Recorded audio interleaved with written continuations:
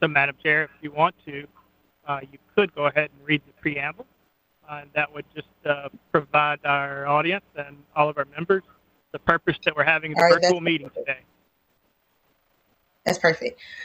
Okay, so thank you all for joining us for the Raleigh Transit Authority meeting today on Thursday, May 14th, 2020.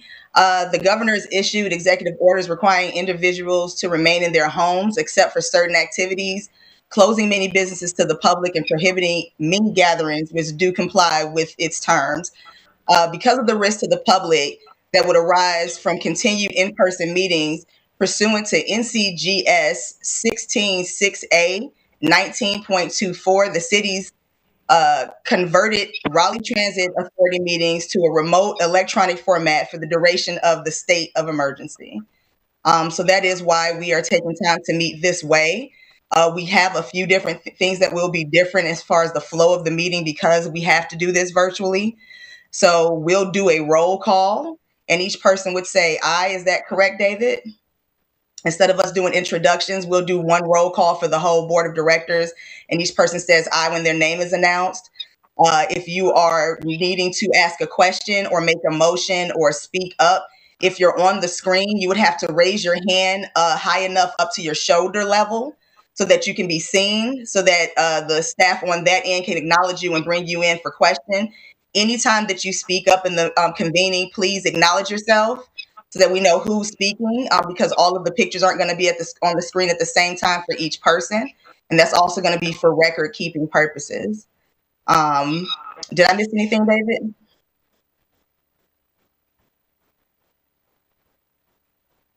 I don't think I did. So what we'll start by doing, David, can we go ahead and start doing the roll call?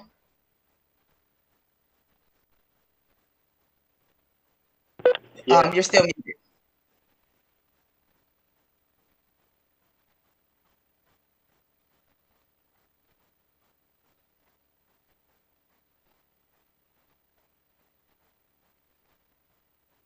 David, we can't hear you. You're muted if you're talking.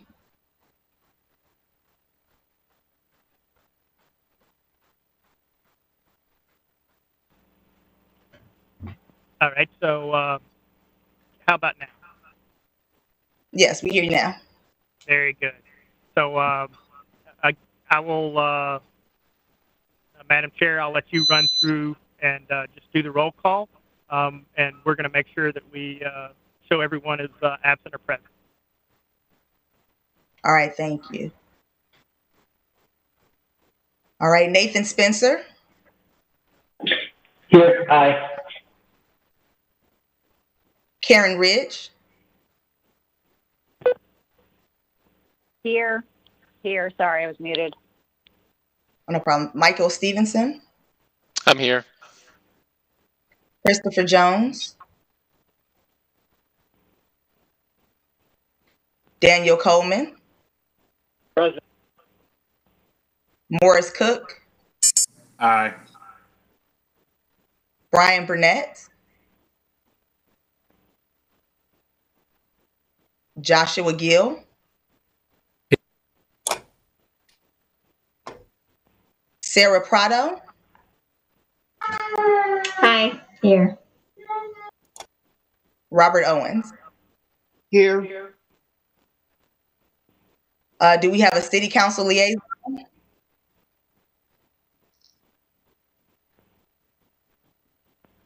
And I, Tolulope Omokaya, is also present.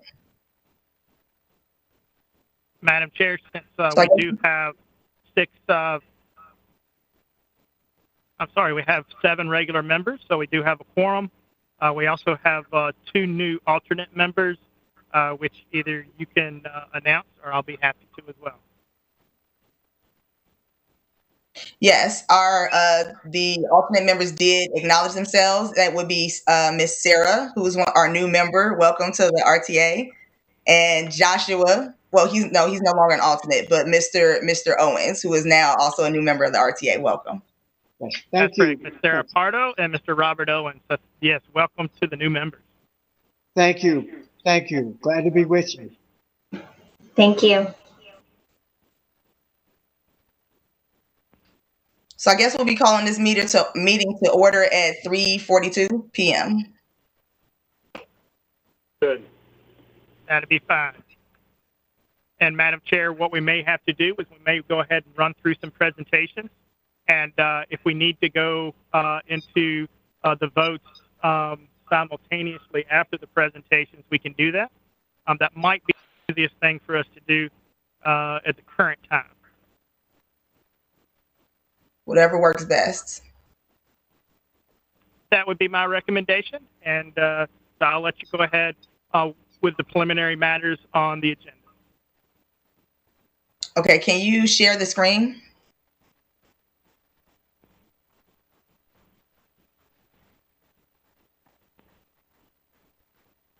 Yes, we will bring up the agenda in just a moment. The preliminary matters, the next was A was call to order, B was introductions, and C is revisions or additions to the agenda. And staff does have one recommendation for revision or additions to the agenda. That is where we would take items 3A and 3B and flip those. 3A is the Wake Transit Plan FY21 update, and 3B is the COVID-19 update. Since the item just before that is talking about the Wake Transit budget, we thought it would make sense for us to, actually the overall Go Raleigh and Wake Transit budget, we thought it would make sense for us to add those two right after each other because they will complement each other. Okay. So, David, are you saying 1B and 1? We would just request that we flip item 3A and 3B. So we'd have 3B first and then item 3A. Okay. All right, so does anybody have any other additions or revisions that they would like on the agenda for the meeting today?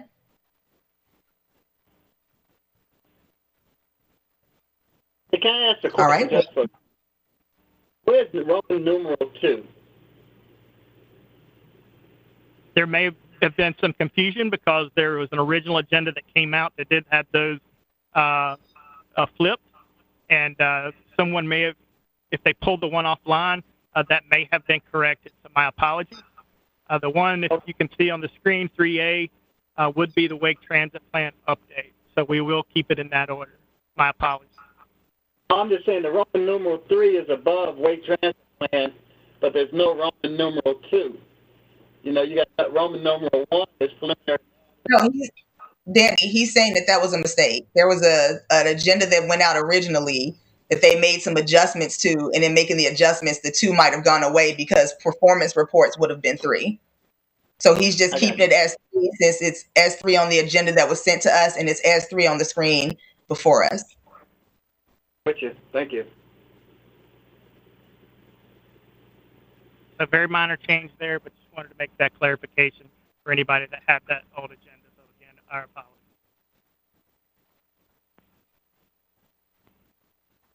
And then we have preliminary items, matters item D.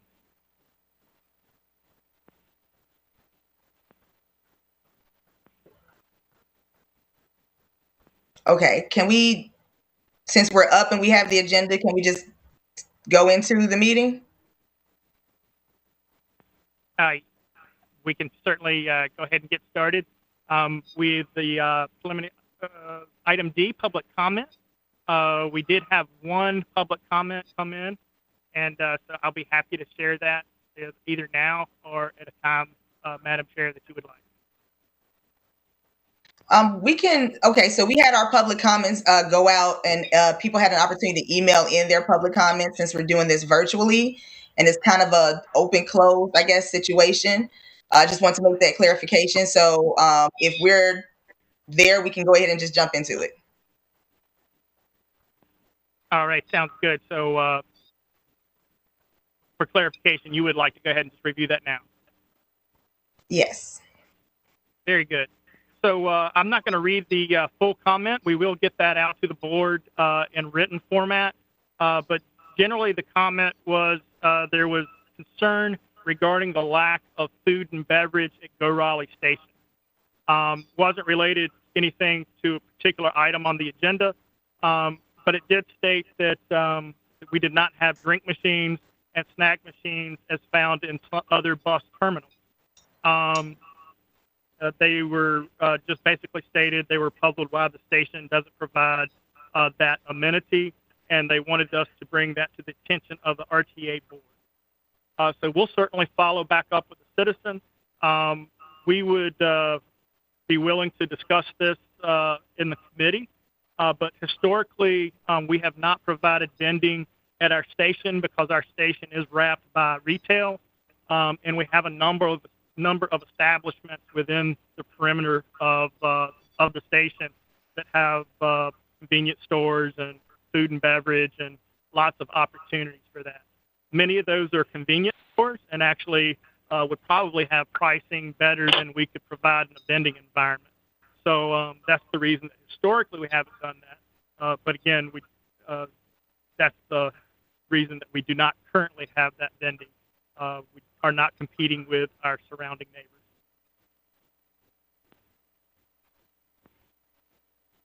Thank you for that, David.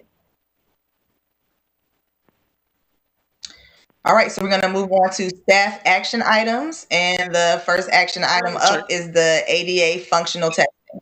Madam Chair, I had a question about that. Okay. I had my hand raised. Can you see me or not? Sorry. No, I can see you. So let's. I can see you. Well, I can see you now but okay. On the screen. So we just need to make sure that we're keeping up, I guess, when people raise their hand. Okay. Quick question for David about the vending. Can you acknowledge yourself before you speak so they can have you on record? Good idea. This is Michael Stevenson. Good afternoon. Is food and drink allowed on buses? So we do request that all food and beverage containers be closed while on the bus. That doesn't mean that someone with a cup of coffee that has a tight lid that has sipping coffee is not going to be allowed to ride ever. An open hot coffee container would certainly be something that we would be concerned about. But generally speaking, the bus says no food or beverage. We don't want open food and beverage containers on the vehicle. Again, there are coffee containers that are spill proof, and so there's that fine line there of 100% yes and 100% no. But generally, that is our rule, and that is posted that no open food or beverage containers. Yeah, I'm just wondering if having vending would also create more litter and trash around the station and in the buses as well. Just a comment and question.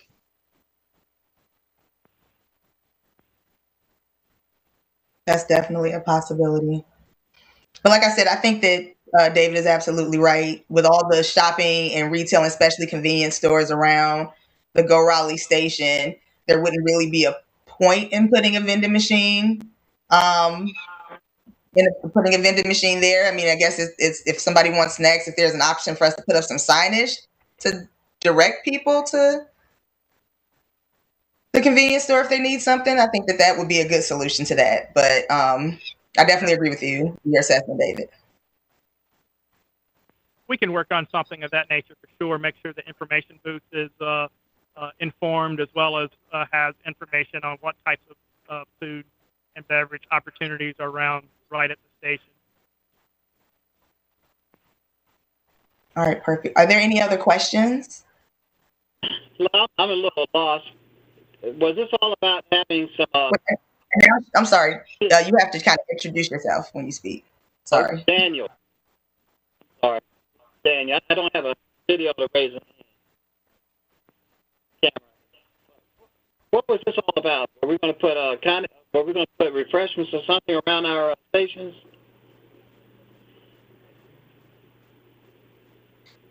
In public comment, somebody emailed in a comment saying that they wanted to have vending machines at the Go Raleigh station at Moore Square because other locations have vending machines and things like that.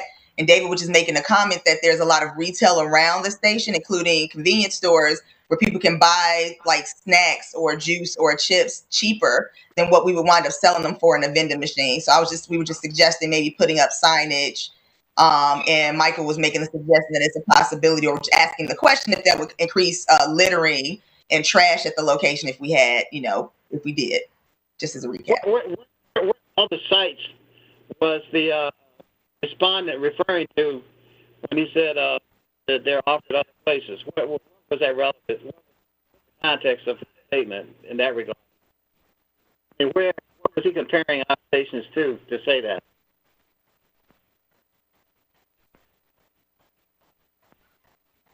I'm sorry, Madam Chair, was the question what locations was the respondent or citizen referring to as other stations? Yeah. Yes. David, thank you. Specifically within this one, it was referring to the Durham bus terminal, but the Durham bus terminal does not currently have retail opportunities around it. Okay, thank you. I just wanted a little context. Thank you. And before I go too far out on a limb, Durham is changing quickly, so that could have changed in the short period of time that I haven't been there. But historically, they have not had the type of retail wrap station that we've encountered in downtown Raleigh. Okay. All right. Thank you very much.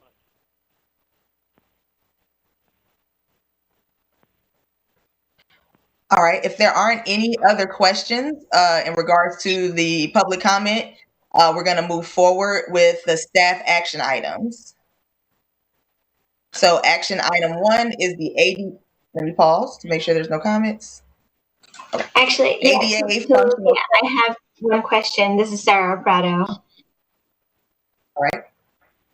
Hi, Sarah. Hi, Eunice. How are you doing?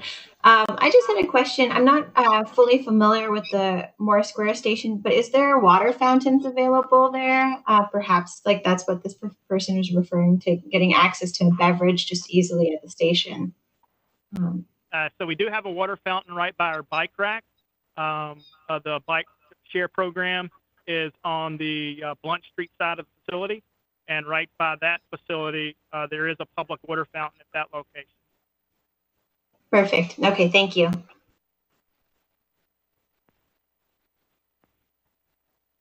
Are there any other questions?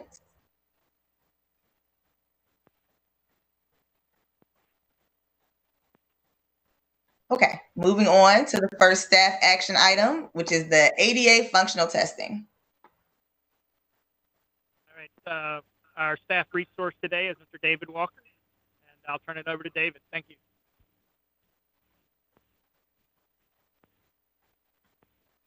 Good afternoon, David Walker. I'm the transportation supervisor for Go Raleigh Bus and Bus Facilities within our transportation department and transit division. You can refer to your agenda packet. We do have a full write-up regarding the ADA functional testing that we're going to be talking about. Excuse me. Yeah, sure. There we go. Change the slide there. So just a bit of background. City of Raleigh provides complimentary paratransit services to our citizens with disabilities. Those citizens do have to go through an application process to become eligible. And we currently have a third-party vendor that provides those functional tests. We receive applications. The third-party vendor reviews the applications, calls the citizen in for an interview, and then follows up with a functional test to determine that citizen's eligibility and whether or not they are able to participate in the program. So the current contract that we have for these services expires over the summer. We posted an RFP in March of this year, and we received 2 proposals. A selection committee reviewed and scored those proposals during the month of April. And the selection committee was comprised of staff from the city transportation department and also from the town of Cary, their ADA program as well. The panel came to a unanimous decision to make an award based on the evaluation criteria that was provided in the RFP. And the current provider is MTM Incorporated. They are one of the largest providers of this type of service in the country. And we're recommending that the Transit Authority award a contract of 5 years with a not-to-exceed cost of $1.2 million. That equates to about $240,000 annually. And I will note that about half of these costs are fixed and the other half are variable. And the variable part is dependent upon the number of applications that are processed. They receive a fixed fee for each application that's processed. And the dollar amount was based on about 1,000 applications. So with that, we'll turn it back over to the chair and see if there's a recommendation to approve. I have a question. Or we'll take any questions. I do have a question. Who had this is this the first time? Well, I know this is not the first time we put out a contract like this. Who's had this contract before now? MTM does hold the current contract. And we only got 2 proposals in when we sent out an RFP? That is correct. And just as a side note, MTM has been the vendor for 5 years. They received an initial 5-year contract. And on that initial RFP 5 years ago, we only received 2 proposals at that time as well.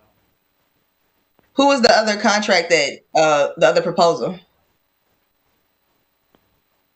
I believe the name of the company is IPS Links, and they're based out of Florida.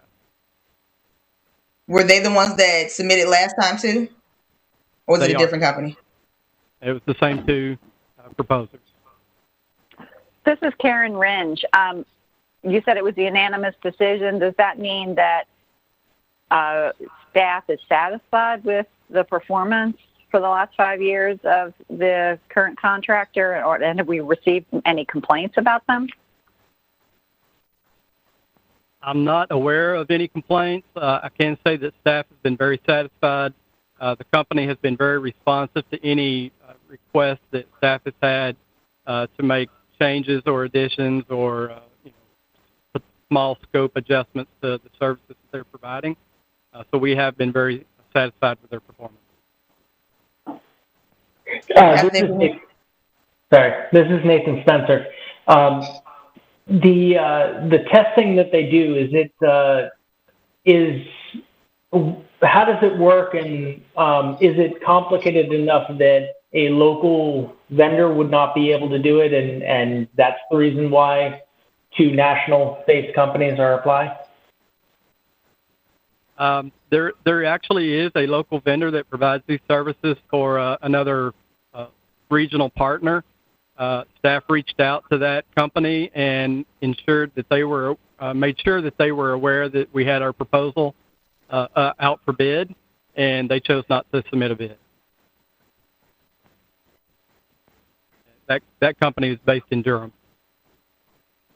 This is Tulupe. I have one more question. Just piggybacking on Karen's question, has there been any complaints from riders about any of the service since they've held the contract? Not that I'm aware of. The only reason that we might receive a complaint would be if someone was denied eligibility, and there is an appeal process for those persons to go through. We do have occasional appeals, but they're few and far between. Okay, thank you. Can I ask a question, Madam Chair?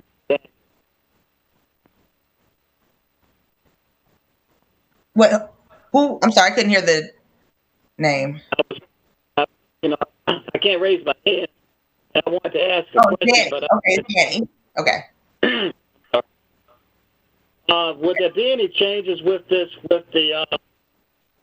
considering the new policies that we have for dealing with this post-virus environment?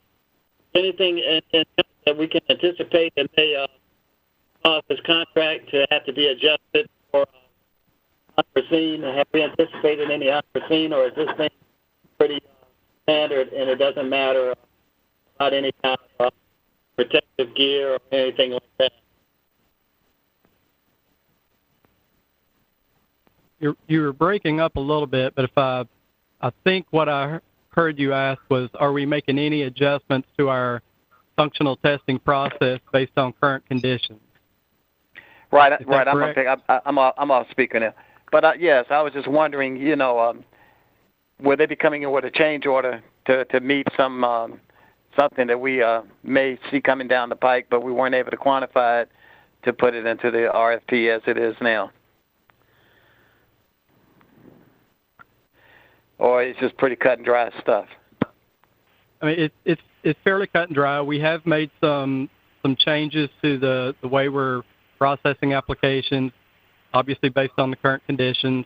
The third party that holds the contract today, what we're doing is as we receive applications, that application has been reviewed, and then she sets up a telephone interview. She conducts that interview, and then a decision is made to provide temporary eligibility, say, for the next 6 months to a year, until such time that hopefully we're past these current conditions and we can bring them in for a full eligibility review. But that's not going to come. The cost is already incorporated into the bid that we want to award to MTM. Right? Yes, that's correct. Okay. Thank you, Madam. Thank you, Madam Chair. Thank you, David. No problem. All right. So are there any additional questions? Because this is something that we're going to have to vote on, whether or not we go ahead and make the approval for our support for their contract. Well, I don't mind making a motion that we move this and adopt it, but I'm not the most informed person on the process either. Well, if anyone makes a motion, they have to just acknowledge yourself while you make the motion. Daniel Coleman makes the motion to approve the recommendation from staff for MTM management to be awarded the assessment contract. Mason Spencer, second. All right, it's been moved and properly seconded. Are you all ready for the vote? Or is there any questions? Are we not voting on everything at the end? Did we not talk about that at the beginning? That we were going to vote on all the presentations at the end? Do we need to wait? I think we've gotten our technical difficulties straightened out. We can see all the members on the screen at this time. So if you want to go ahead and conduct the vote, that would be appropriate, and we'll record it here. You can't see me, right, but I can tell you. Okay. So it's been moved and properly seconded. Are there any questions? All right. All in favor, please acknowledge by raising your hand. Karen Ringe votes aye. Daniel Coleman votes aye. Michael Stevenson votes aye.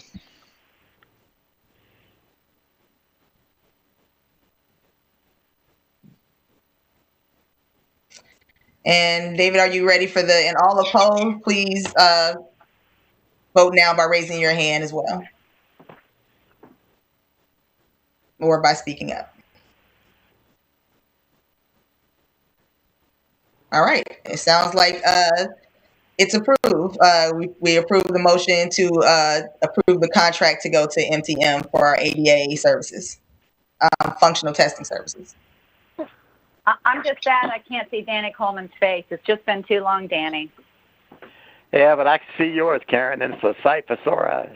You can't see mine. I'm not on the camera, I didn't think. Well, I saw it earlier.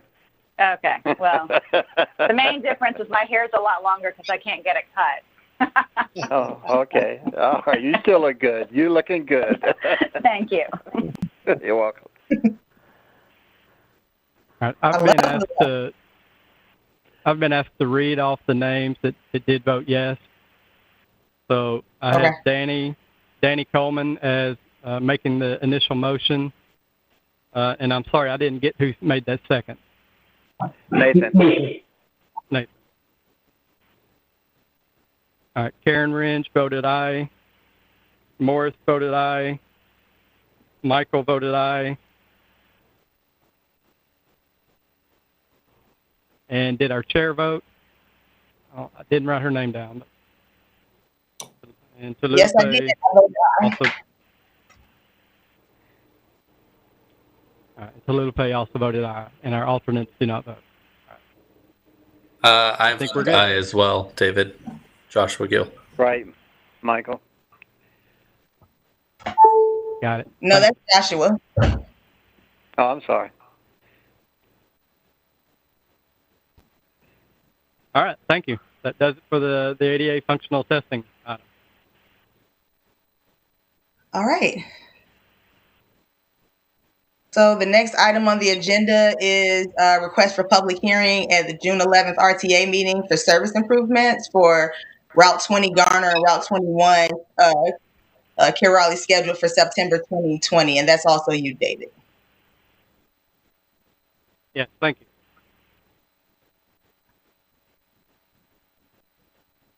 And I'm trying to advance the slide. Mm-hmm. David, while you're doing your thing, are we even going to be able to have a public meeting on June the 11th, do you think?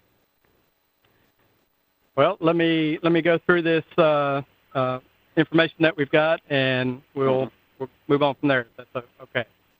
All right. All right. So this agenda item is a request for the Transit Authority to set a public hearing on June the 11th, 2020 at 4 p.m. for service improvements to our Route 20 Garner service and our Route 21 Raleigh. And I'll briefly provide a little bit of information about what our plans are. The 20 Garner service was actually already scheduled for a public hearing, and unfortunately it had to be postponed due to our current situation. But the funding for the Route 20 service was provided in FY20, and essentially today it's providing hourly service, so departures once an hour from downtown Raleigh into Garner, where it does a small loop and then returns back into downtown. And the proposal is to increase our frequencies to every 30 minutes departures from downtown. The route path stays the same, no changes, other than when the second bus gets into Garner, it runs the small loop in the opposite direction. So we're providing bi-directional service on that small loop. The Raleigh service is in the recommended FY21 work plan. And similar to the Garner service, we're asking to increase frequencies to every 30 minutes, 7 days a week, roughly from 6 o'clock in the morning till 7 o'clock at night. And then it would remain at its current hourly service after 7 o'clock until 10 o'clock when it goes out of service. Today, this route provides 30-minute frequencies only in the peak periods on Monday through Friday. So we would increase 30 minutes in the off day or midday peak or midday time frame, roughly 9 a.m. to 4 p.m., and then all day on the weekend. This is one of our most productive routes. It operates today at about 50 passengers per hour, Monday through Friday, and on the weekends when it's only running hourly, it's averaging close to 60 passengers per hour. So it is in desperate need of some additional service. Well, David, can I ask you a question? With 50 of an hour, are we practicing social distancing, and or are we running a shadow bus behind this bus to make sure that we facilitate the social distancing, or how does that all work out?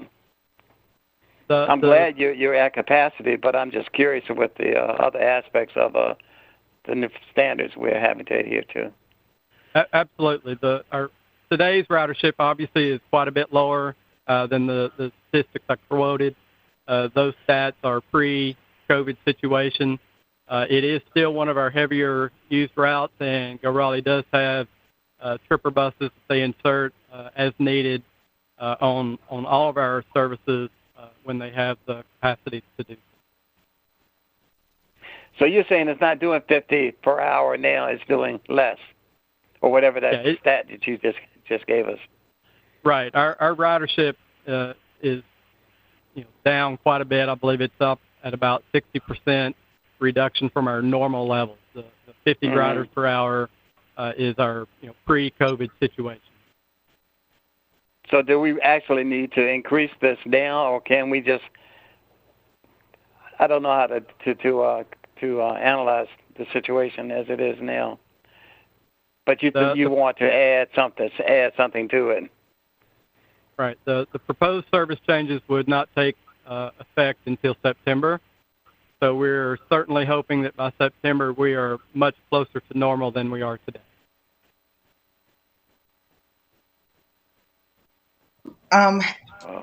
Did we discuss how we were going to go through with public hearings if we're still kind of doing some social distance measures? Sure. So this next slide that I've got up talks about the engagement that we've already done with the draft work plan. We did quite a bit in January and February when the draft plan was pushed out. We do plan to have additional comment opportunities throughout a public hearing comment period. I believe this may be our first public hearing where we're opening up comments for an extended period of time rather than just have those comments received at the public hearing. So our proposal is to open a comment period.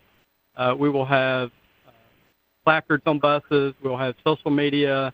We'll be doing digital messaging at our transit center downtown. We'll be reaching out to the town of Garner. We've got multiple contacts along the Carroll Lee route that we worked with and actually did presentations at in January that we'll be reaching out to and asking them to distribute information for us so that we can receive comments from May the 20th through June the 17th. All of those comments would be brought to the board on the June 11th public hearing date, assuming we set that today.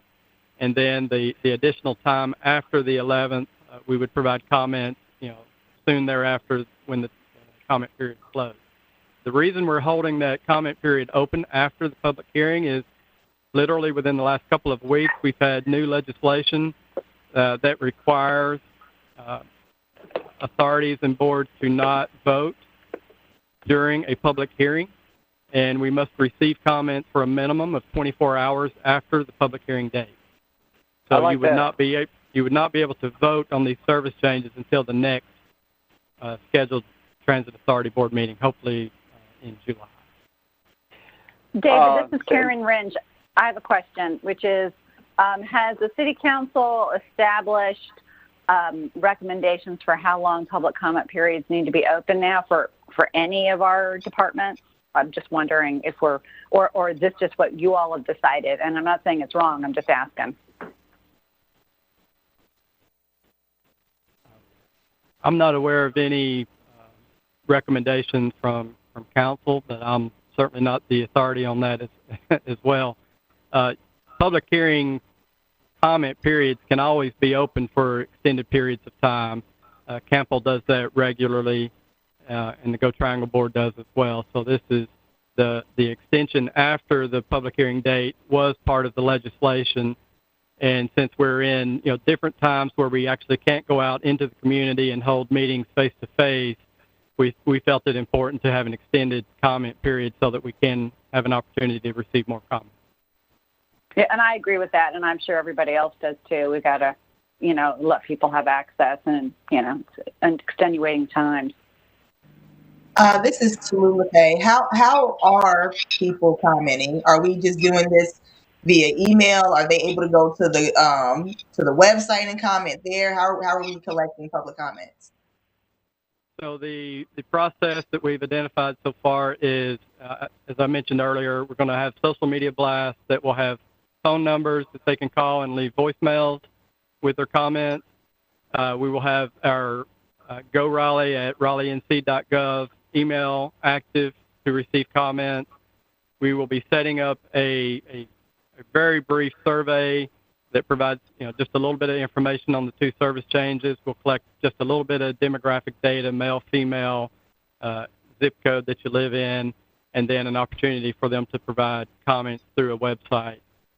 So those are the identified opportunities at this point. Can I ask a question now? You have to announce yourself. Only after you announce yourself. Okay. This is to Michael, and if Ms. Tucker is out there and listening in on all this stuff, do we need to make sure that all these things that could possibly impact our budget which I don't know if we're even going to have a report today on how we're going to end out the year. But I kind of think that before we move forward on either one of these items, I'd like to hear what the Finance Committee has to say about, should we appreciate the fact that we have, we can scale back a little bit and then scale up when we need to. And do we need to think about that to meet the budget, and the lack of, I can only imagine that we don't have as much revenue coming in, and council is looking for some places to trim.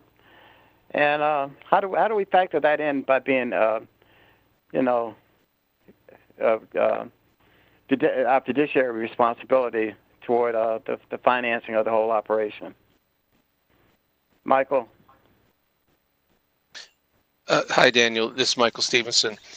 I think it's a good point. The fact is we haven't met as a committee in, I guess a couple months. And the last thing we saw in terms of the budget was a draft budget. So I don't know if there's been an updated draft. It hasn't been circulated to my knowledge.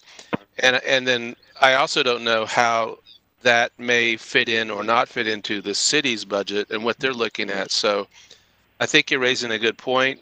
I don't have any additional information to provide on it. I don't know if David, anybody on staff could comment on that. But, we in the last 2 months, we've sort of been in a state of suspension and have not been receiving information along those lines. Okay, thank you. I can say that both of these projects are 100% funded through the Wake Transit Plan and have been through a fairly thorough vetting process for eligibility of funding. We will be talking about Wake Transit and City of Raleigh budget. I believe it's 2 items down on the agenda.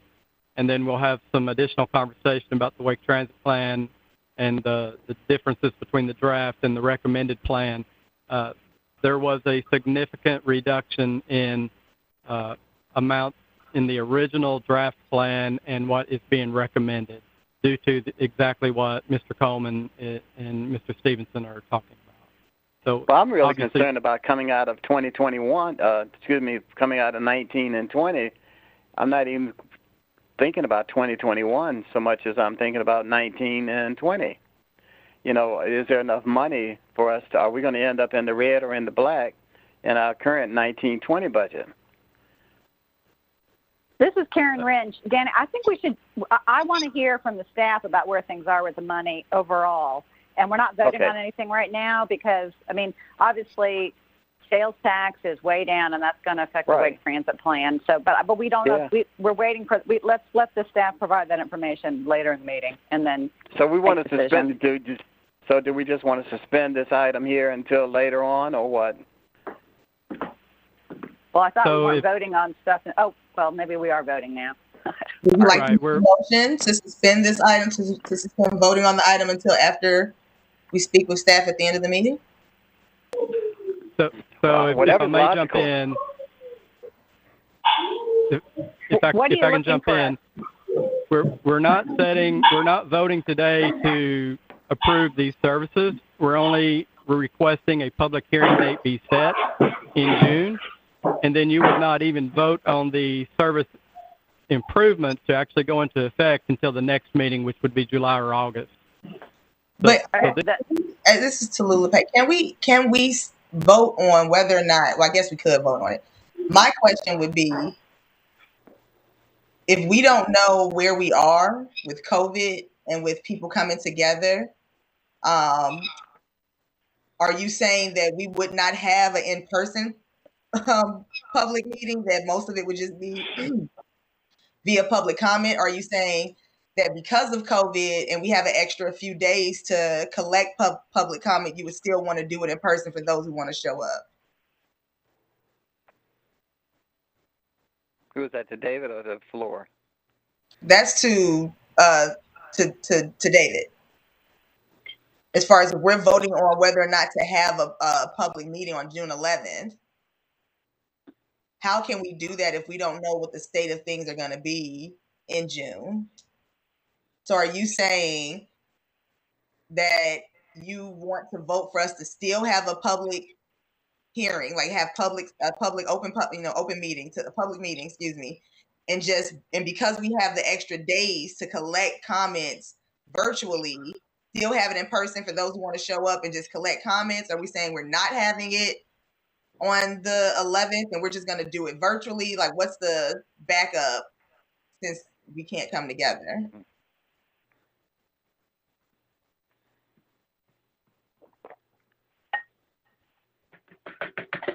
Mr. Walker, you're on mute. You're muted. Can you hear me now? Yes. Okay. So the legislation was passed considering the virtual environment that we are now holding these types of meetings. So it's allowing us to provide additional times for folks to provide comments.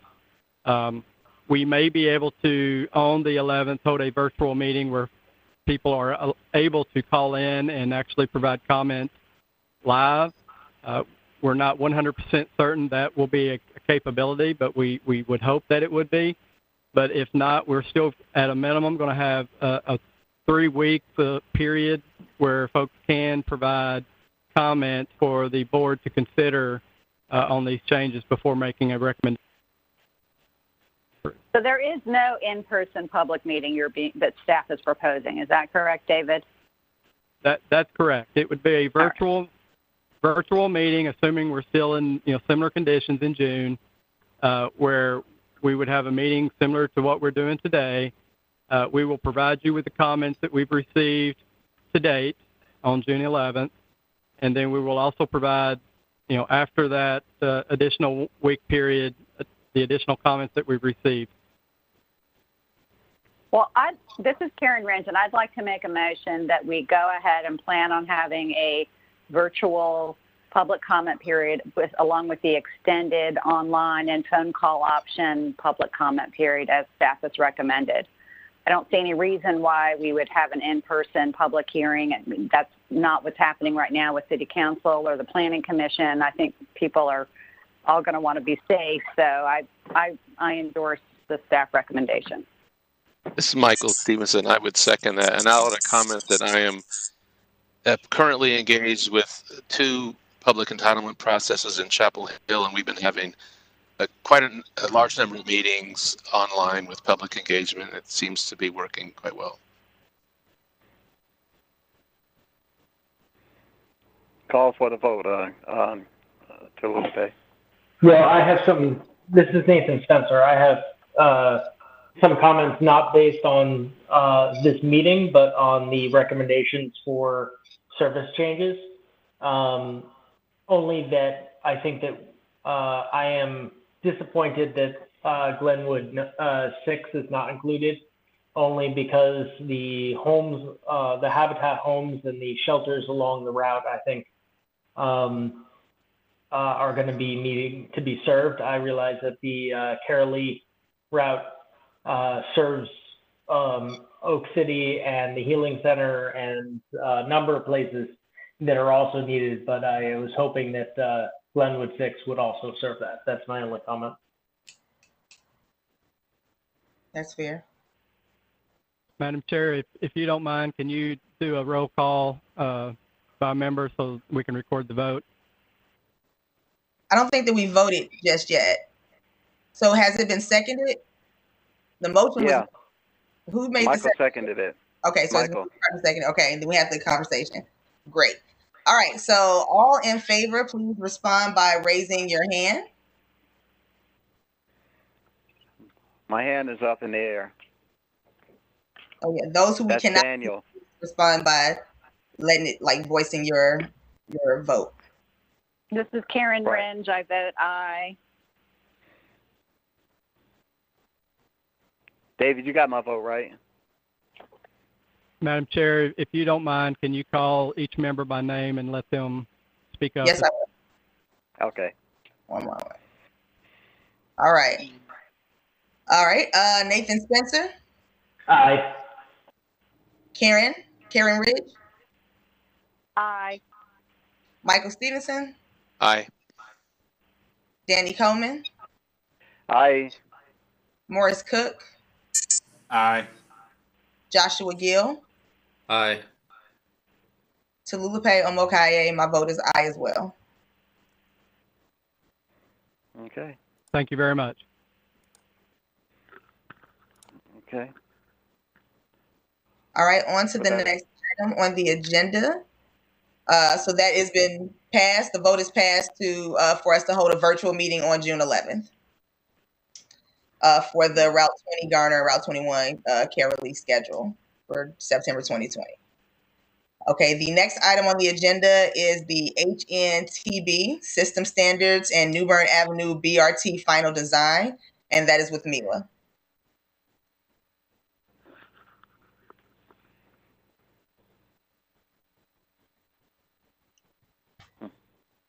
Thank you. Good afternoon. I will be providing an update on the status of the WAKE BRT program and next steps necessary to advance in the project. I can't hear. I can't either. Yeah. Mila, I can't hear you. Can you speak up or maybe adjust the mic? Yes, can you hear me now? Yes. Yeah, that's better. Thank you. Okay, good. Thank you. My name is Mila Vega. I'm the program manager for the WAKE BRT program, and I will be providing an update on the status of the program and next steps necessary to keep advancing the project. You can see we have 4 BRT corridors in the WAKE BRT program, going from downtown Raleigh north, south, east, and west. This slide shows the current status of the project. As you know, New Bern is at 30% design, and in order for us to advance it from 30 to final design, as well as establish system standards, we need to execute another contract, and this is the main point of the discussion. The main subject of the discussion today will be discussed in the contract and recommended consultant HNTB. Southern and western quarters, they're moving on parallel tracks. We are working through route selection, and at a later date, we will be coming back with contract amendment to WSC existing contract to initiate 0 to 30% design and NEPA work on this quarter. And northern quarter completed pre-planning through major investment studies, and we will be initiating route selection this fall.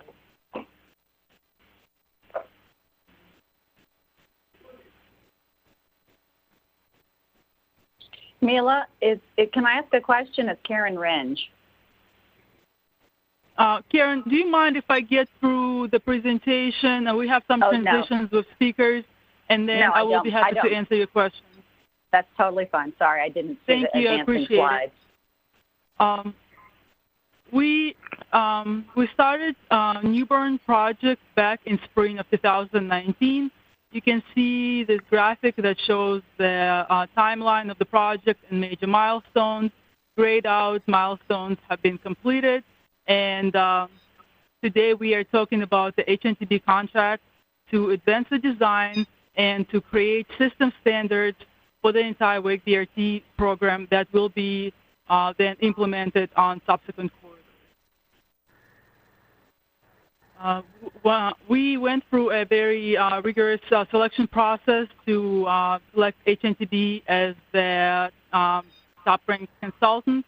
We had multi-departmental and multi-jurisdictional selection committee. You can see representatives listed on the slide, included Campo, NCDOT, our partner municipalities, Town of Cary and Town of Garner, Wake County, and numerous departments within the city of Raleigh. We also had Go Triangle and we went through several rounds. At first, we received and reviewed and scored independently all 5 submittals. We received submittals from ACOM, HNTB, HDR, Kimley-Horn, and STD.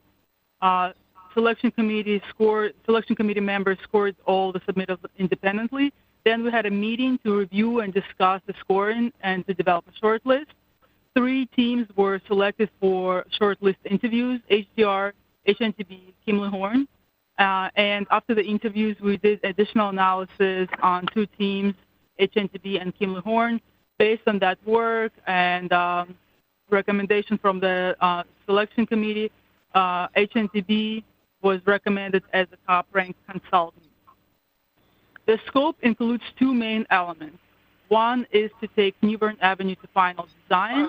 And you can see some of the highlights of categories listed on the slide. It includes survey work. It will include utility coordination, public engagement.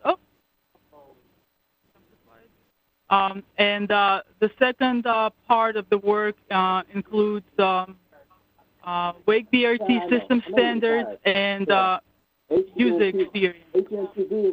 System standards, as I've mentioned, will be implemented on all the future BRT corridors, and it includes elements like various policies, for example, use of bicycles on buses, as well as branding and public engagement. All right, because it's up for, I'm on RTA and it's up for the vote now, and I want to hold it down. Can everybody mute their, can you mute everybody's line on this end? I don't know if you all could do that first. NJ, can you switch the slides? Danny Coleman, you need to mute your phone because we can hear background. Thank you. All right. Did you hear everything or just noise? We heard you talking to somebody, so just mute your phone, please. Thank you. Okay.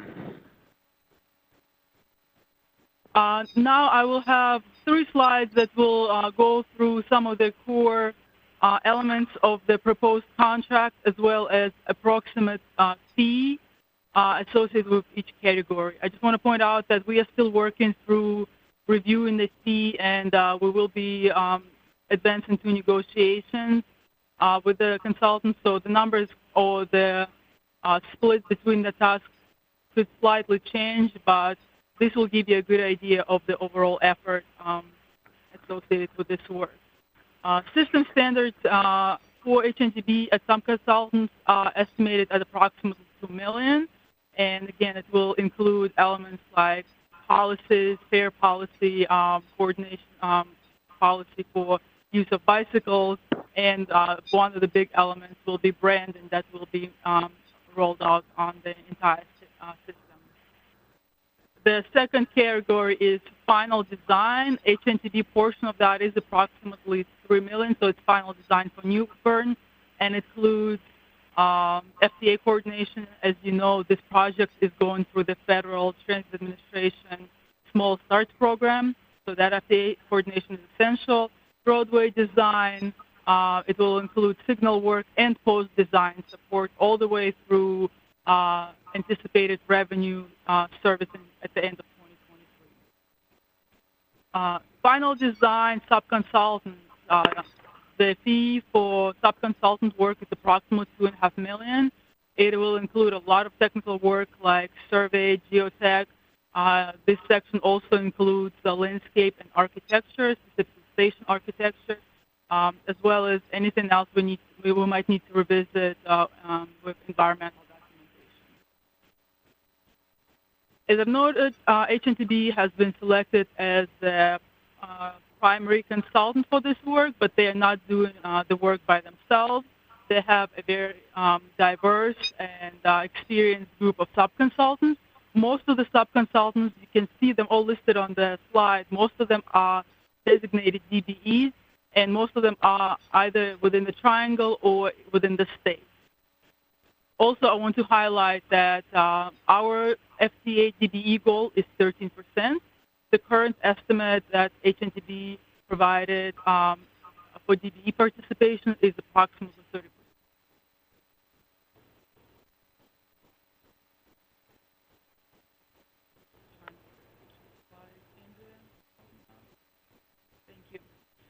I can't hear anything. So we will go now into some introductions. Mark Hoffer, he is the overall project manager. He will be overseeing the entire program. Mark, I will ask you to come to the podium and introduce yourself and the team.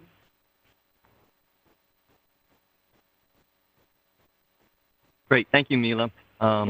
As Mila said, my name is Mark Huffer. I am going to be the project manager of the entire program. And I just want to start my comments by saying that on behalf of HNTB and our entire team that Mila just showed a second ago, we're very pleased to have been selected to do this work. We're very excited about the project and the opportunity to work with you and the city and in fact all of Wake County to bring what we honestly believe will be a nationally acclaimed project to the Triangle area. So my job today is to introduce the project management leadership team and introduce you to HNTB. HNTB is a large national engineering consulting firm. We deal almost exclusively in infrastructure projects. We have about 65 offices around the country with 5,000 employees. Locally, we have about 90 employees here in Raleigh and another 30 or so in Charlotte. So we have a pretty strong North Carolina presence. And I've been doing work actually in Raleigh for 35 years. I have been with HNTB for about 5 years, and I serve as our firm's national BRT practice leader. In that role, I have the opportunity to work on BRT systems and visit BRT systems around the country. I've had some role in a BRT project on probably at least 8 projects, and can't tell you how many other places I have visited and toured their systems. And I currently serve as the chair of the American Public Transit Association's BRT Standards Committee. But more importantly, and what I have promised David and Mila, is my background prior to joining HNTB. I've spent about 35 years in the public sector working at 6 different public transit agencies in 5 different states. Most recently, I was the CEO of the Kansas City Area Transportation Authority in Kansas City, where we opened 2 BRT projects during my tenure. The first was in 2005, and while by all standards, it would be, by all of today's standards, it would probably be considered a BRT light. At the time, it was a very innovative and progressive program, very well received by FTA, even to this day. And it's amazing how many of the articles, or how many of the components of that project back in 2005 are pretty much standard in BRT projects today. So what I will do is bring a practitioner's approach to this. I understand that this is not just a design contract. This is something that David and David have to operate when it's open, and we will look at all aspects of it from an operational perspective as well as a customer's perspective. And I think that's a unique element that I can bring, having served in that kind of capacity for so many years. What I'd like to do right now is run you through the project management leadership team and give you a virtual introduction of who will be working on your project. John Hornbeck will be leading the final design. John is lives in Raleigh. He moved here about a year ago. John is a very experienced roadway engineer and project manager. He will be serving as the deputy project manager for this project, in addition to leading the final design. John has been the engineer of record for multiple complex roadway projects. One of the more relevant projects that he was on recently was a project in Orlando to build a BRT system that included median stations in a very tight and congested arterial. And his client was actually Disney Corporation, as opposed to a city. And he said, whatever Disney wants, Disney gets. So it was a very demanding client. You can imagine what had to happen in terms of maintenance of traffic while they were constructing multiple lanes. The project was considered a very big success, completed on time, and actually was just recently voted on by HNTB as the project of the year last year throughout the entire firm. And roadway projects don't get a lot of love on times for projects of the year. So we're very pleased to have John available and doing this with us, and glad that he had relocated to Raleigh. As soon as he came up, I knew that he was the right person for this project to lead the final design. Brian Blackwell will be assisting him. Brian is an experienced engineer. He has about almost 10 years experience. He has a lot of design experience on complex road projects, mostly in the city of Charlotte, as well as the Charlotte International Airport, and with U.S. DOT. Brian will be leading the roadway project engineering, as well as design review, helping cost estimates. He will be working with John throughout the project. On the system standards side, we are very pleased to introduce Cherie Gibson. Cherie will be doing the public engagement and branding work effort. And Cherie is going to introduce herself and her team in a minute, so I won't say much about that. The one thing I will say is Cherie is a Raleigh native, went to high school in Raleigh, and she tells me there's nobody more excited for us to have won this project than her mother. So we're very excited to have her on it and support her introducing herself as well. And then finally, Mona Alabadi will be working with us. Mona is with SRF Consulting in Minneapolis. Mona has a very solid BRT background. She has worked on multiple projects throughout Minneapolis, Rochester, Minnesota, Indianapolis. She is the task lead. Sarah Prado. She's the task lead for the environmental for Chapel Hill North South. She's the environmental lead for Chapel Hill North South line, BRT line, so she'll be coming here a lot. She will be leading the transit, the design standards program, as well as the FTA coordination. She's very well known with FTA, including the region that serves Raleigh, and I'm very much looking forward to her. We have a long-established relationship with SRF and find them to be one of our most trusted sub-consultants. So we're pleased to have them on board as well. And with that, I'm going to ask Cherie to introduce herself and introduce her team and a little bit about their approach to public engagement and branding. We'll turn it back over to David, and then we can answer questions. So, Cherie. Thanks, Mark. Good afternoon.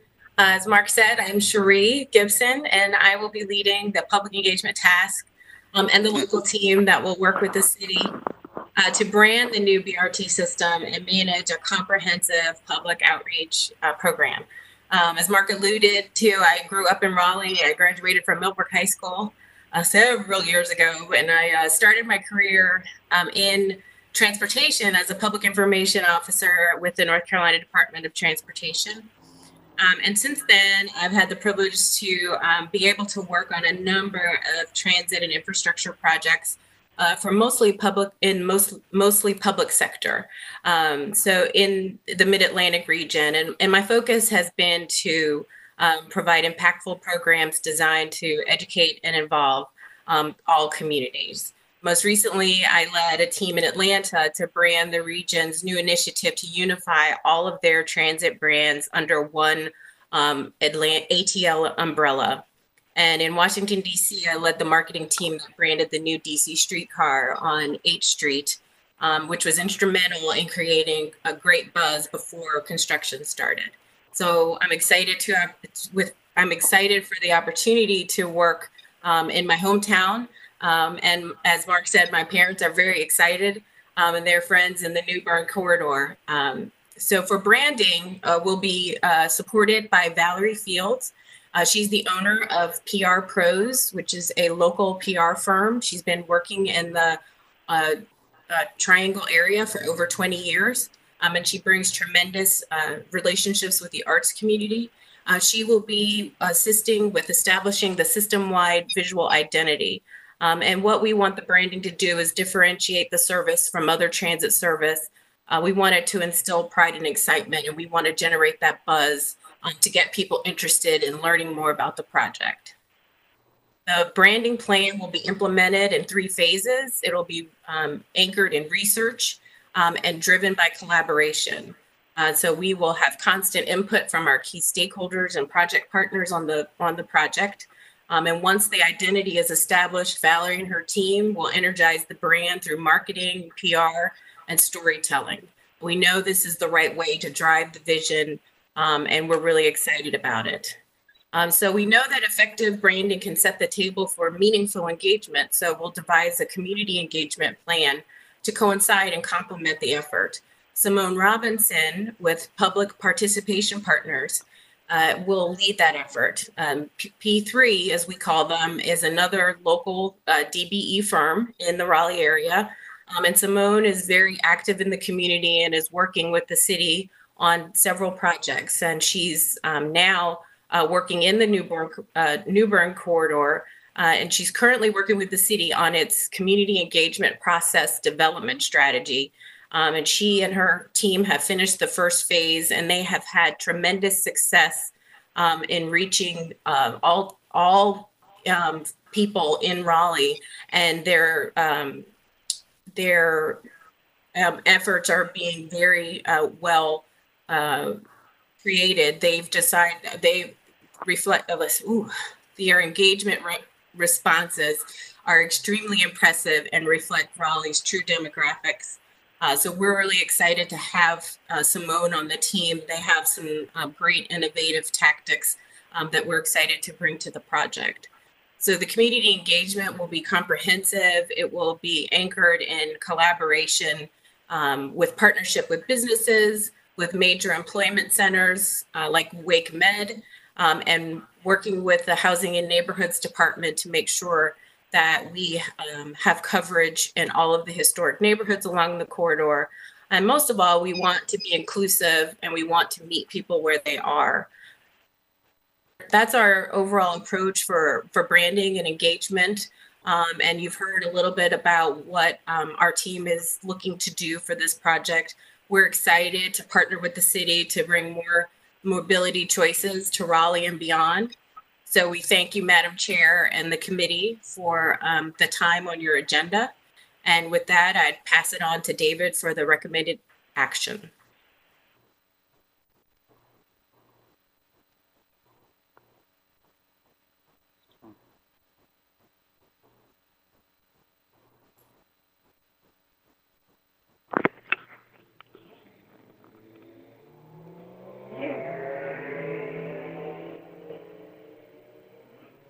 Hello, Mila. I think that we can't hear you in the city council if you all are talking.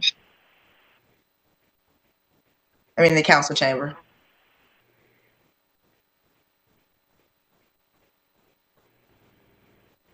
Thank you. I think Andre gave me speaking rights. I'm going to be, I will be happy to answer any of your questions. This concludes our presentation. And after I answer the questions, we will move to the recommended action and take the vote. So are there any questions about the presentation, the team, or overall approach?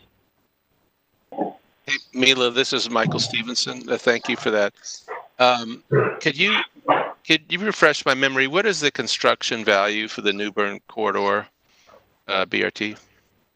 The total project is estimated at $72.5 million, but that includes everything: engineering, construction, vehicles, everything else. Thanks. This is Nathan Spencer. I didn't have a question. I had a comment more that I appreciate that the subs are local, that there's so many of them that are minority owned. I think that's a key factor for us as a city and as a region that grows. I also think that in the engagement plan that Sherry spoke about, it looked very good. I wanted to also suggest that maybe that they use the RTA as a resource, as the members have been appointed by the city council to be representative of riders and the communities. Folks like Chris Jones, who has a church right off of Martin Luther King Boulevard, or Taulupe, who has a voice within a lot of the community leaders along the New Bern area, being able to connect with them and the marketing committee to help engage and get feedback about what people want within their community. Yeah, just to piggyback off of what Nathan said, thank you for those comments, Nathan. I don't have a question. I did have a chance to go to a community engagement workshop that Simone did. I think I mentioned that to the group. She was actually one of the people that facilitated it.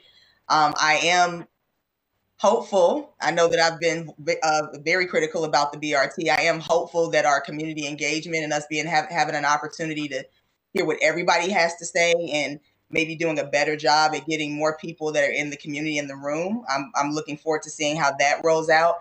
I'm also looking forward to seeing how, with the digital divide that we have, that we're making sure that people that live along the New Bern Avenue corridor stay engaged.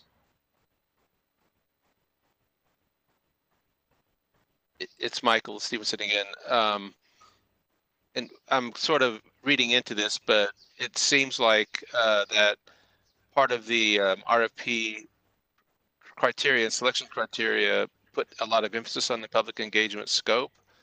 So I would like to acknowledge the staff for doing that and making it an integral part of the selection criteria.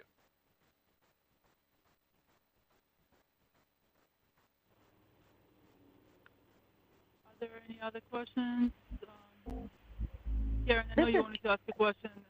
Yeah, I'm sorry. I had to get off the call for a second. The school principal came by to deliver caps and gowns, so I had to get off the call.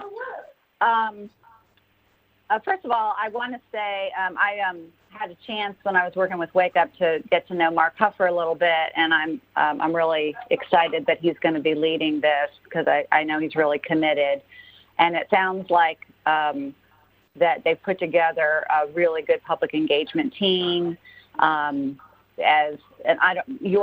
Tululipe, you may have already said this, but obviously I've been harping for a long time along with you about how important it is that we have local people leading public engagement. And so HNTB obviously responded to that with local contractors, and I think that's going to help a lot,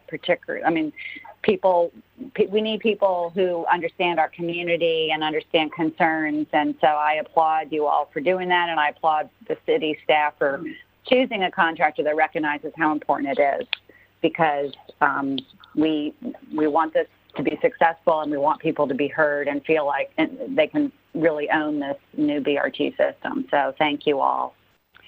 And my only question about all this is, given that everybody's social distancing and working from home, has this process continued on schedule, or have things been held up because of the constraints we've all had? Right now, the overall schedule remains pretty much the same.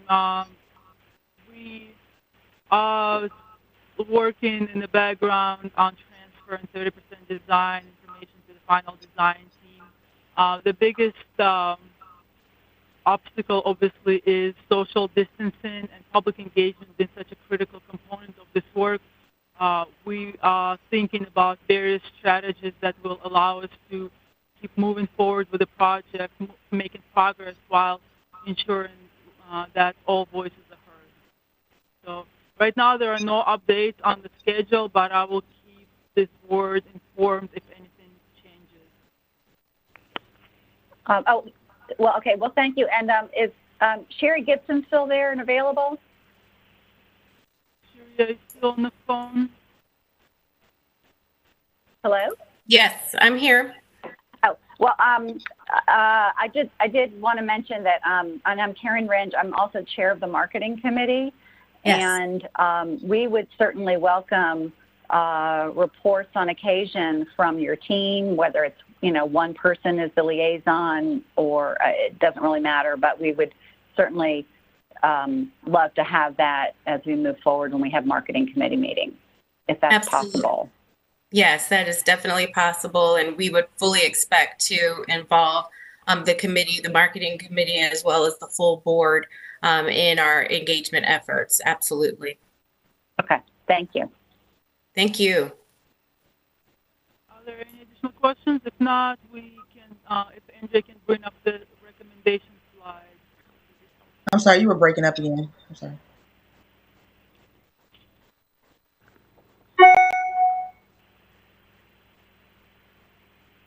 Thank you, Mark and Mila. Great presentation. At this time, we would like for the board to recommend approval of the HNTB contract. What this means from a practical standpoint is that this would allow us to go ahead and present this to the Raleigh City Council at an upcoming meeting. I would say as early as June 2nd, but I can't say it would be June 2nd. But that would be the plan as we move forward. Again, if you have any further questions, we still have the team available here in the council chambers, but socially distanced, as well as virtually. So again, we're still here for any questions, but we would certainly appreciate your approval. This is Nathan Spencer, and I move to make a motion. I have a question. I have a question, Nathan. HNTV. We have a question before we can make a motion. I would like, if we are gonna, this is to Lupe, if we are gonna move with them, I would like to have an opportunity to speak with Miss Sherry and Miss Sherry Gibson and her team, and kind of voice some of the concerns that I know that I've had and some of the community has had, so that we can make sure that if this is the company we're moving forward with, that we're on the same page as far as, I'm sure we're on the same page as our passion and advancing the community, but making sure that we're on the same page across the board. I certainly think that would be possible, for sure. Can you had a question? Yes. Has the Finance Committee reviewed this? This is Michael Stevenson. No, we have not received any information about this prior to the meeting. Prior to the agenda. I just have it in my mind that, if we have a financial committee, this is a $75 million obligation that we're discussing. Should we not at least discuss it in committee and then make a recommendation back to the board? Daniel, I'm just saying, the fee we're talking about is more like $7 million, of my recollection. We're just approving the consultant fee. Right. That is correct. Right. And again, my understanding is that this is Wake Transit funds, not City of Raleigh funds. That doesn't mean, of course, Danny, that we don't have a fiscal responsibility as a project sponsor, but it is not City of Raleigh funds. This is sales tax revenue from the year before, from Wake Transit. I know that in our budget, last finance meeting, we talked about the money for this project, and we did approve the budget item. If I'm not mistaken, Michael, did we not discuss it? Yes, the projected design and construction were in the. Yeah, so that's all I'm saying. Budget. I just think that I'd like to at least say that we talked about it in our committee, before we make a recommendation back to the board. If that's not a procedurally correct position to take, then I stand down. But if it is a procedurally correct position to take, then I wish to have it entertained. Again, if I could, real quick, we certainly understand that we're in unprecedented times, and we're not able to get before you as often as that we would like to. As you can tell from today, sometimes these virtual environments can be a little more challenging than we anticipate. I think that we'll get better at this over time, but I'm not sure at a subcommittee level when we would be able to have that moving forward. Council committees have not met yet, and so I just wanted to put that out there as just information. Again, we can provide more detailed information at any point through this process. If we would like a conference call or some special meeting, staff will be happy to put together another virtual meeting, and we can advertise that as a special meeting. If you would like some type of question and answer session, either with staff or with the members of this group, HNTB, the overall team that is. So again, I think we've got options to move forward, but I just did want to put that out there that we are certainly still in some kind of, or we're in a realm of uncertainty. And well, if I had not worked with Kimberly Horn over the years, for so many years, I think would probably blown right over my head. But we had two contestants. We have only seen one side of the equation. We haven't seen what Horn had out there. And nor when we have a committee that, for something like this, I think it should function. Now, I know that my vote will probably get washed out. I don't have a problem with that. I just want the record to reflect. I think we should have a procedural thing here that the Finance Committee should look at it, give its recommendation back to the board, and then the board take that recommendation. Just like we talked about earlier, what is the financial impact? And so forth and so on. So anyway, I've made my point. There's a motion on the floor that's ready to step in right after I'm finished talking, and I'm fine with that too. I have a question based off of Danny's question. I mean, either way for me. But if that is the procedure that we normally go by, are we foregoing that because of the times that we're in? And if not, and if we do, those are our procedures. Is there a way for us to have a quick special meeting, have a quick, special board vote to make sure that we're checking our boxes? Yeah, because what are we going to do when we come up with the thing for TransDev? Are we going to just how does that going to work out? We have other things coming in front of us that if we don't establish and adhere to our own principles and policies, we will find ourselves unable to do things we have to do in the future because we've abdicated our responsibilities here on a very large product. Okay, this is Karen Renge. I don't disagree with Danny that this is a major budget. I mean, it's much larger than RTA's budget, and we are the team. We are the project sponsor. At the same time, I also recognize that for the last 2 months we haven't had any committee meetings because everyone's been social distancing, and we've been trying to figure out how to handle that. And so, I also understand there's some time of the essence with this because work needs to keep going. Now, since the City Council's meeting is on June 2nd, could there be a virtual Finance Committee meeting before then just to answer more questions, or could we just talk about it right now? I mean, I don't necessarily distrust all the committee that reviewed and thoroughly, I'm assuming, 5 different proposals, and we weren't part of that, and that's fine. That's not our job. But I am curious, if someone who was on the team, on the committee, could perhaps speak about why you chose HNTB from a fiscal perspective over all of the other 4 proposals. Could we talk about even that right now? I mean, were all the budgets proposed, or the proposals that were presented to the committee, were they similar in cost? Was HNTB's the cheapest? This is my. I'd like to unpack this a bit and ask maybe some clarifying questions. These are quals-based selections. So they go through the qualifications and the team experience, and they make the recommendation based on that. The final fee is a negotiated amount. David, correct me if I'm wrong here, but these are the procurement rules I'm familiar with. And that is correct. Everything is based on a proposal. So it is qualifications and proposals-based selection. Right. It was a 2-step process: evaluation of proposals, then evaluation with finalists and interviews. I just want to clarify that the selection is not based on a low fee type of situation. So I mean, I'm going to get that off the table. The second thing is, if I understand it, when you make your award, you'll still be proceeding in a phase-by-phase fashion. So let's say 6 months from now, we find ourselves in a situation everything is going down the tubes. I don't think it's going to be the case.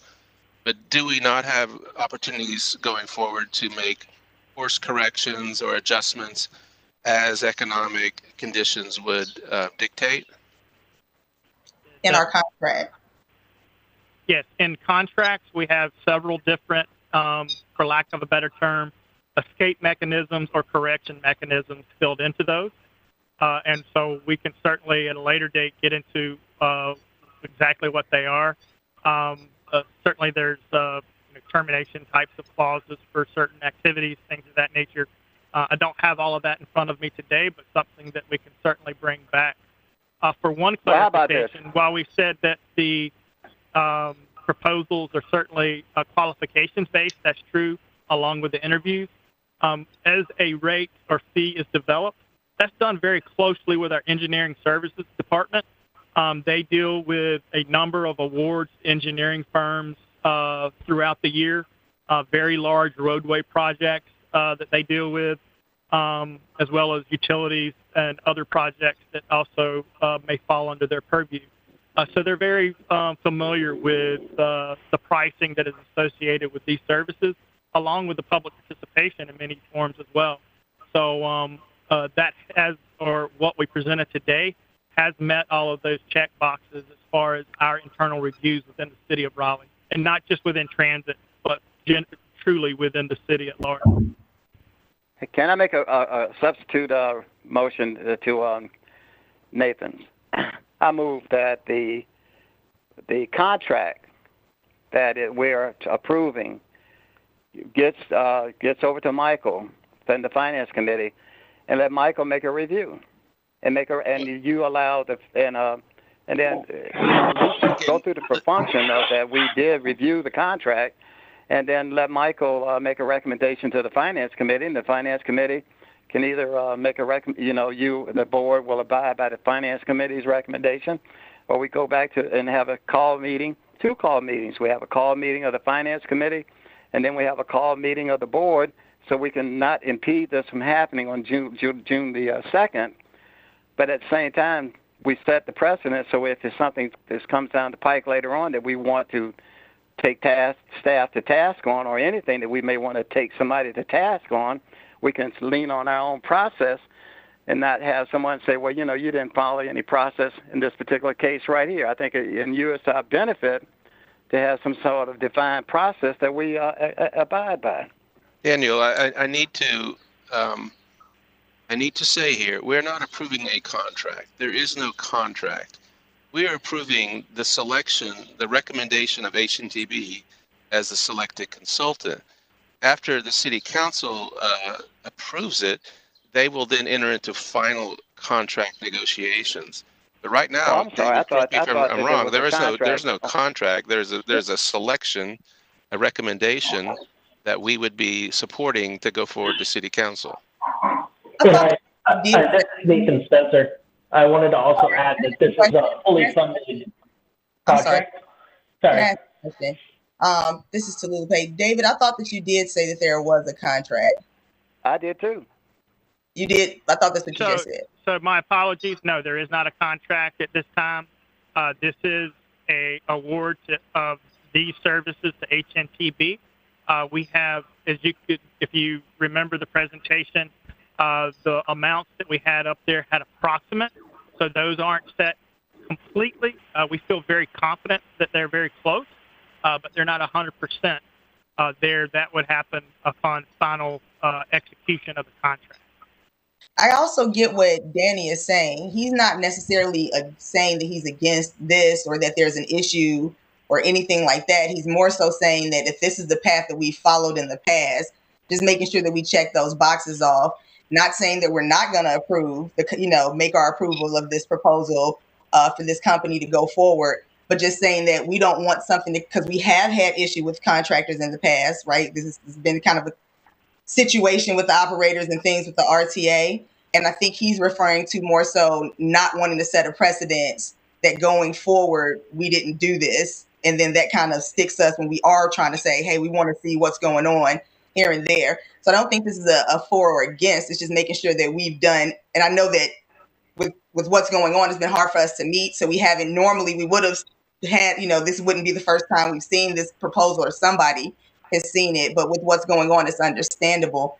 Is there any way, and I don't mean to hold off the process, but is there any way that since City Council isn't meeting till June 2nd, somehow next week we can get this over so that we can go ahead and have Michael look at it and the Finance Committee do a quick virtual meeting? We do a special meeting for the authority and then move forward. Is that possible before the 2nd? So tomorrow's obviously the 15th. That would be challenging in today's environment.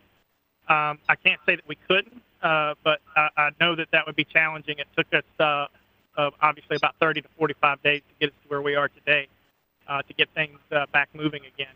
So, can I add a comment, David? Yes, sir. Please. So, I'm just trying to make this as clear as I can. All of the uncertainties and contractual situations that may or may not arise would arise with any of the consultants that would be selected. And we cannot predict the future. We're simply saying that we endorse the committee's recommendation that this is the most qualified of those 5 firms. I personally have a lot of faith in them and their process. I don't know what I could look at, or anybody else on this committee, that might change that recommendation unless we dug really deep into all of the quals that were presented. And I can assure you those were hundreds of pages of documentation. I really don't feel the need, and I don't have the time to do that. So I just want to reiterate, we are simply endorsing the recommendation of the firm selection that will go forward to the City Council. I understand. I don't think that this is about this particular case. Again, if the board decides to move forward and make a recommendation, I'm fine with that. I do think that it's understanding the situation that we're in. It's kind of difficult for somebody to tell us to vote on something when we haven't seen everything. I think that's the point that Danny's making. But well, let me defend for myself. I understand that we made a selection not based on money at all. It's all about capabilities, qualifications. And if that's the way we move forward, and that's a new trend that we have established here, I don't want to be the one that rocks the boat.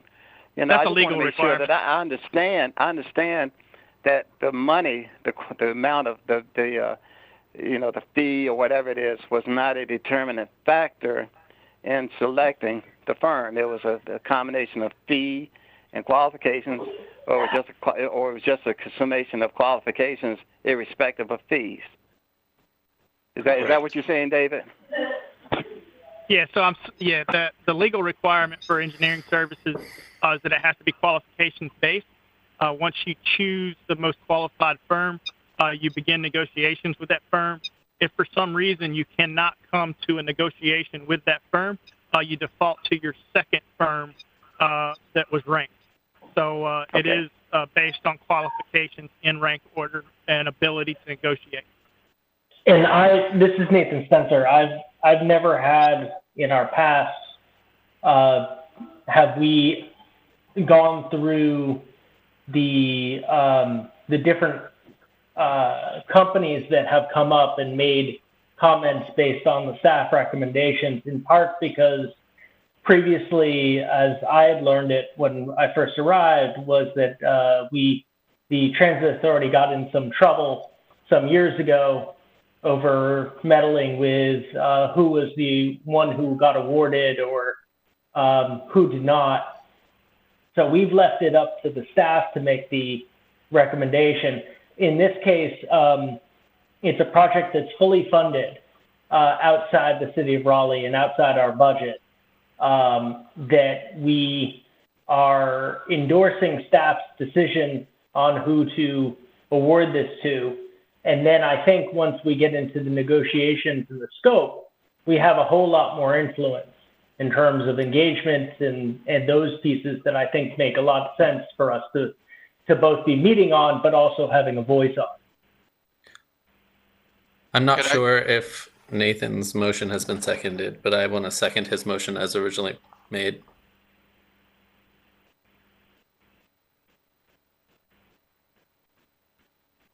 All right, is there any question? I will add one more question / comment to David. It's Michael Stevenson speaking.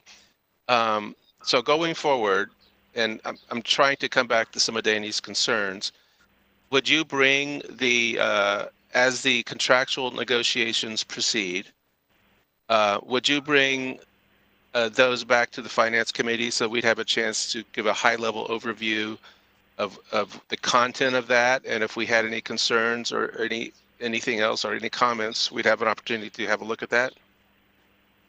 Yes, most definitely. Danny, would that address some of your concerns? Yes, I appreciate your comment and what you just asked for. I just want to make sure that we're all mindful, because this is all in the minutes.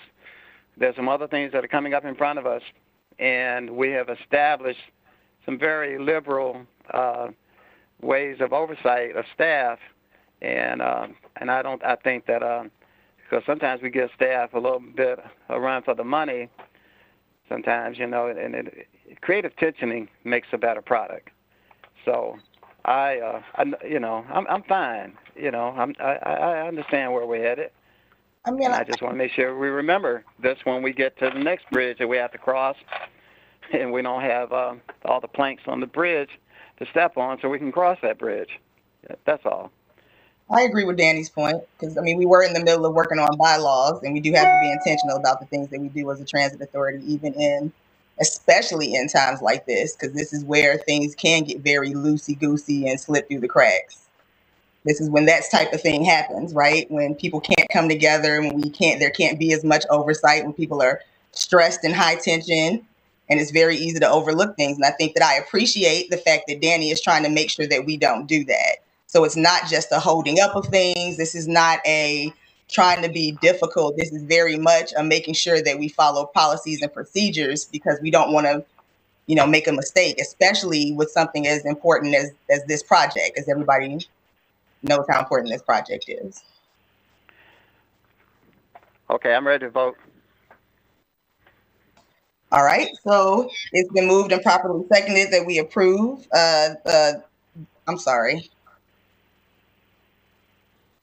That we approve HNTB as the contractor for the system standards and BRT New Bern Avenue final design to send to council for our approval. All in favor, please raise your hand. Can I also add that we keep Michael's recommendation that it come back to the committee, the contract, that we get a chance to review those pieces as part of this motion, so we make it even clear. All right, so that's all a part of the motion. You're saying? Did you mean come back to Finance Committee? Yes, Finance Committee, and then the whole board later. Your recommendation of looking at that contract later when it comes through. Okay, so we want to move forward with approving HNTB as the contractor for the New Bern Avenue final stage corridor, with the caveat that once approved by council, that the contract comes back to the Finance Committee and the Raleigh Transit Authority, or by then Go Raleigh Transit Authority, for our final approval and review of contract and scope of work to make sure that it's in bounds with what we've been discussing. I would appreciate that. All right, that is the motion. Any question before we have the vote? And if we could get a roll call, that would be very helpful. I'll do that. Thank you. All right.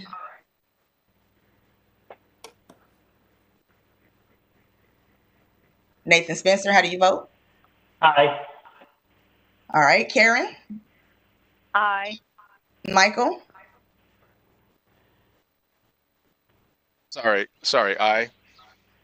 Danny? Aye. Morris?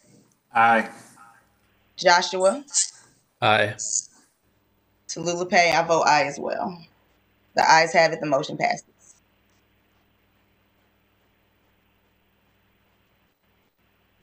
Thank you, everyone.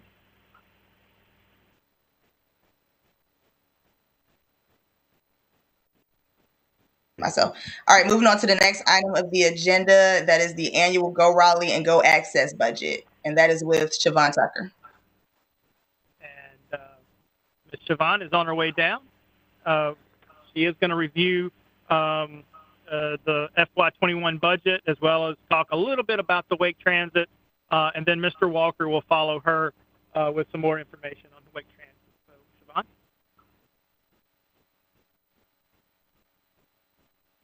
Hello, everyone. Can everyone hear me okay? Mm-hmm. For those of you I have not met yet, my name is Siobhan Tucker. I'm the Senior Fiscal Analyst for the Transit Division within the Transportation Department.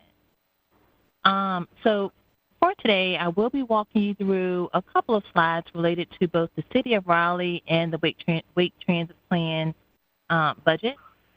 The slides will talk you through a high-level summary of the budget development process for both. However, for program detail, I will ask you to refer to the two budget pages in your PDF packet. And what page is that in that packet? I think it's around page 15, somewhere between page 15 and page 20, if I'm not mistaken. Okay. What page? Page 14. It's 15. 14 is a route thing. 15 gets into budget. Okay. So the updated budget summary. So the updated budget summary in your packet is very similar to the version that you received back in March. There have been a few changes, and I'll walk you through those. And those are primarily related to revenue assumptions based on COVID-19 impacts and also the Wake Transit Plan. So when you step us through it, will you show us the variations if they don't appear to jump out at us? I will. Well, I see the big minus signs over here. So we are still in the budget process for both the City of Raleigh and the Wake Transit Plan. On your screen now, you will see upcoming dates for the city's process. On next Tuesday, May 19th, the city manager will present the proposed FY21 budget to City Council, after which there will be a series of meetings and work sessions in June to finalize the budget with the goal of a budget adoption before June 30th.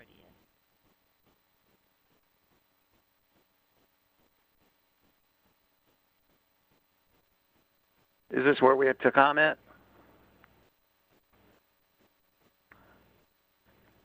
Hello? I'm sorry, what was the question?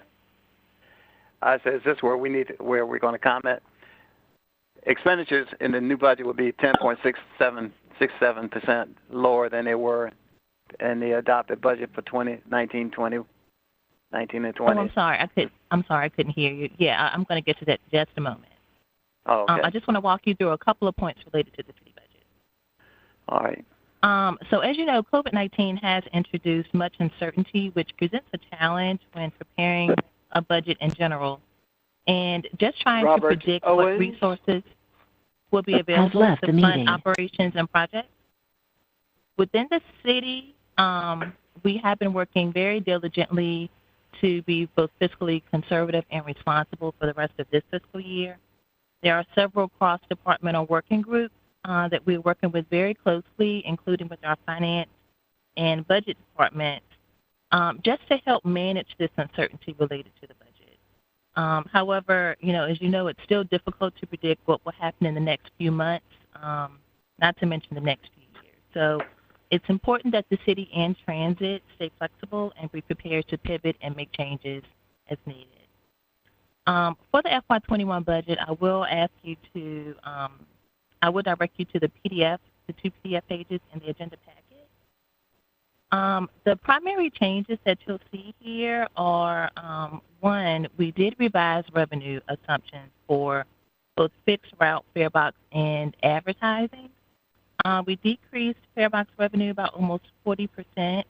And advertising revenue by about 20% based on the environment that we currently have. Also just wanted to note that fortunately for FY21, the city's general fund contribution to transit, even after the COVID outbreak, as well as our federal funding allocations are both consistent with prior year levels. For the remainder of FY20, because we are still working through this fiscal year, and also going into FY21, we will be closely monitoring our financial activity, both revenues and expenditures. For FY20, we are currently in our year-end process, and it's a time where we focus on vendor payments, vendor receipts, also our federal and state reimbursement, as in getting cash in the door, Improving our cash flow is very important right now, and also closing out completed projects and POs to open up budget. And this activity will continue into FY21 so that we can manage our resources as effectively as possible. I know that was a concern that was brought up earlier. Before I move on to the Wake Transit budget, are there any questions? Yes. On the North Carolina State NCDOT, you think they're going to give you an extra $1 million this 21? We're hopeful that we will. I mean, is that logical? I'm just saying, what was that number in the one that you gave us back in March? What was that figure there then? It was the same number. So we were, and yes, we do expect to get that funding from the state. Okay, just curious. This is Nathan Spencer. Are we expecting? Are we assuming any CARES Act money in this FY21 budget? Yes, and David Eatman's going to talk about that a little bit later. But yes, that's something that we are looking at, how to best use the CARES Act funding for FY20 and FY21 and beyond. Thank you. Are there any other questions about the city budget? This is Karen Renge. I have a question. I was in reading the minutes from our last meeting in March. I actually wasn't at the meeting, but I noticed in the minutes that the board approved an additional staff person under marketing, and I wanted to, and my question is that in the city's budget proposal? This is not Wake Transit Plan money, right? This is the city's budget proposal under Wake Transit Plan Administration. Is that right? So right now, the city has implemented a hiring freeze, and also just due to the current environment, the FY21 budget has been very conservative as far as adding positions. So as of now, we have not been approved to add any new positions for FY21. Well, I just did notice that, and I understand that, but I did notice in this budget, and I'm looking at the budget that says under Revenue Administration, our request is a 63% increase from FY20. I'm sorry, Karen, what line was that again? Under Wake Transit Plan Program, revenues under administration from FY20 to FY21, it's a 63% increase of what was adopted last year and what's being requested for this year. So these include two positions that were approved through the Wake Transit Plan during FY20. This is a transportation analyst position and also the procurement analyst position. Okay. So that's why you see that increase. Okay. So just so I'm clear, so those positions have been approved, but if there's a hiring freeze, will they move forward? So those positions were approved. So those positions were approved through the Wake Transit Plan. However, due to the hiring freeze through the city's process, we are having to request approval through the budget department and human resources to actually fill those positions. So they may or may not be filled. Right. So just because they were funded through Wake Transit, we still have to follow the city's internal process to actually fill those positions. And that's another question of just lost sales tax revenue right now. So in any event, just so I'm clear, what was voted on by the board for this new marketing position is not going to happen because there's a hiring freeze. Is that right? Yes, that's correct. Okay. And also, I did wanted to clarify that should that move forward in any capacity, I believe my request was actually that person would be dedicated to civic engagement, not for marketing, because we've already got folks working on marketing. So I just wanted to be clear with David Eatman about that, and also with Andrea. So that was okay. Michael. Just because I wasn't at the last meeting. So. Okay. Understood. Okay. Thank you. All right. Yes, sir. Thank you for answering that. I was just going to say that $35 million that we're anticipating from Wake Transit is that quarter cent sales tax on that contract we just approved. Remember that, what was the question?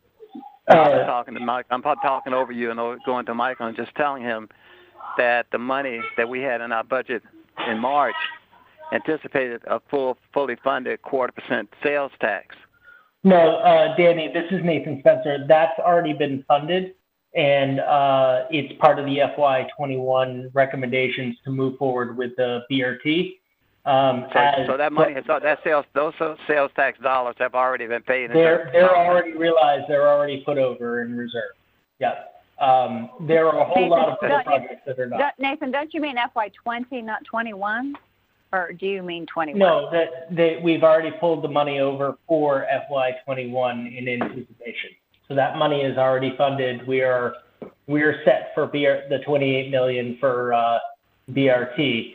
There are a whole lot of other things, including Glenwood 6 and other routes that will not get funded through the Wake Transit Plan. However, BRT is still moving forward at this time, based on the fact that's correct.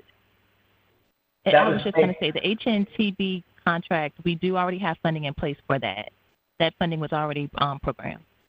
Yeah, and that recommendation was through CAMPO and TPAC.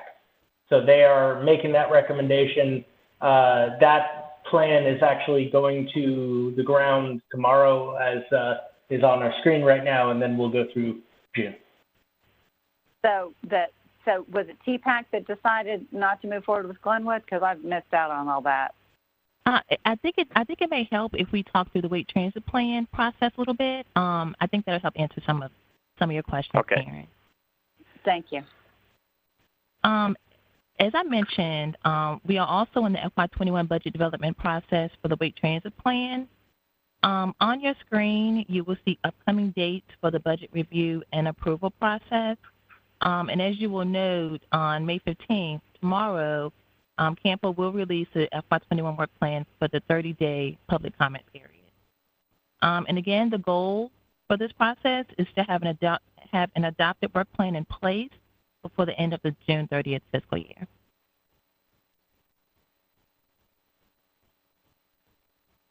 And now just to talk a little bit about the Wake Transit Plan, I'm going to provide an overview from a financial perspective. And I think as you've been looking at, that budget detail is included at the bottom of that 2-page budget detail in your agenda packet. A little later in the meeting, David Walker will, however, talk about the work plan in more detail as far as specific projects.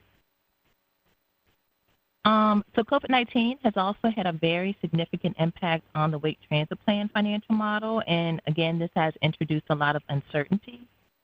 As you know, the majority of revenue that is used to fund Wake Transit Plan initiatives is derived from sales tax revenue.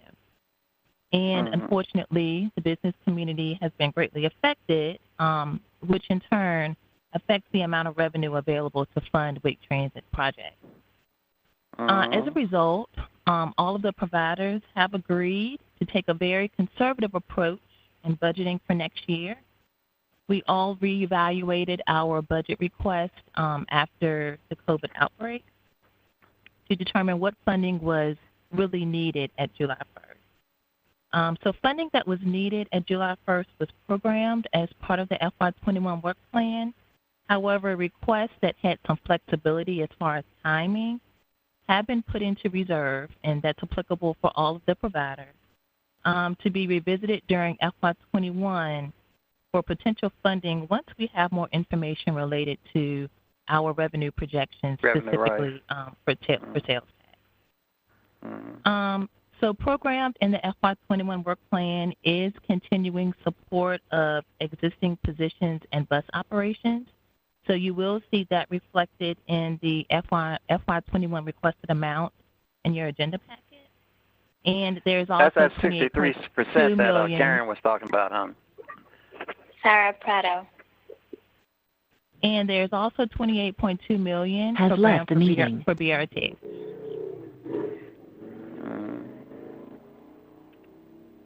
So I think that now, wraps what's up this the capital planning? Summary. Are there any questions?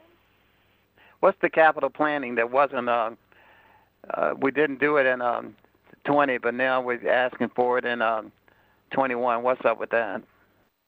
So the capital planning is related to budget requested for a survey, and I think David Walker will talk more about that specifically during his presentation. And one more thing, what Karen was talking to you about earlier, that 63% in the administration fee from 675 to 1.1, you know, and I think Karen, what the point she was trying to make was that if we had a budget freeze, why are we carrying this increase over if we in fact have a budget free,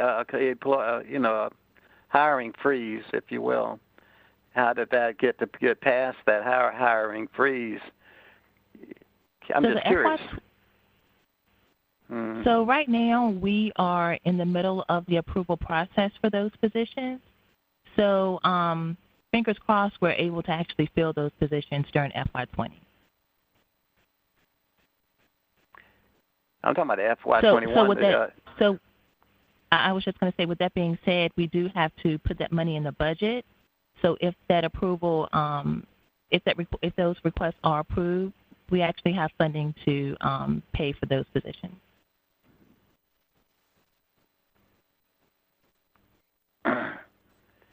Michael, you know, whenever we do meet, we need to talk about this. But anyway, keep on, Ms. Tucker.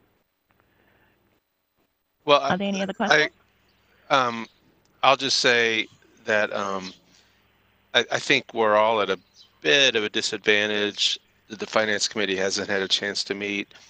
So we're getting a lot of information put in front of us in a short order in a period when things have changed really quickly. So I'm agreeing with Danny that we need to have opportunities soon to get back together so we can understand all of these other things you're showing us a little bit better. I will. I just want to, mention that the version in your packet is very similar to what was received in March. There have not been any significant changes except for related to the revenue assumptions and the weight transit. But I'm thinking what we're saying is that if we're having a hiring freeze, maybe that hiring freeze should have been reflected in the FY21 requested. Instead of it being 1.10265, it should have been 675 plus whatever adjustments you make for COLA or whatever else that you have to make. But you're going up quite a bit of money there, and we're supposedly having a hiring freeze. So other departments, if every department plays that same numbers game, how does the city balance its budget if it has less money to deal with? The hiring freeze is in place. However, the city does recognize that there are some positions that are more urgent or needed sooner. And so because of that, they have put a process in place where departments are able to request that those positions be filled. And so both of the positions that are currently vacant that are funded through Wake Transit are currently in the middle of that approval process. But those two positions make up $500,000? It's those two positions, and in addition, there is a annual escalation rate that is automatically added to positions in order to account for the fact that positions are more expensive each fiscal year, to account for increases in health insurance and things like that. To the tune of $500,000? Yeah, that's what I'm saying. Where is the austerity in this all this? That's a hard pill to swallow, Ms. Tucker. But I know this is not the time or the place, but that's a very hard pill to swallow. So can I say, I don't mean to interrupt you all, but it's very hard for us to sit here in a meeting and have you all throw things at us and tell us that we need to vote on them right now. And we haven't, and that's basically what this whole meeting has been so far. From the budget, and now we got questions. And whether we have questions or not, we need to just vote for it. To the contractors, whether we got questions or not, you need to just vote for it. Whether this happened, whether you got questions or not, just vote for it. Like, understand the position we're in. But that doesn't change the position that we've been in. This is a consistent thing. This COVID-19 has only made things a little bit worse, and that includes for the people that we serve.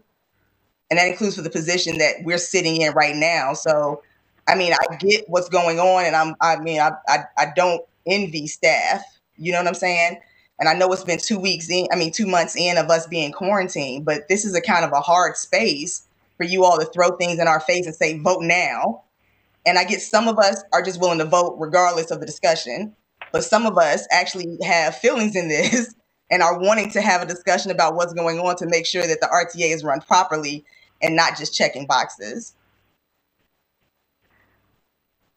Madam Chair, is this an action item or information? Yeah, everything that we've been doing, like this is the last action item, but so far the budget is an action item, the contractors were an action item, the ADA contractor was an action item, and all of this is stuff that we haven't had a chance to discuss at all. And we're expected to just say yes to everything, and that's actually not fair.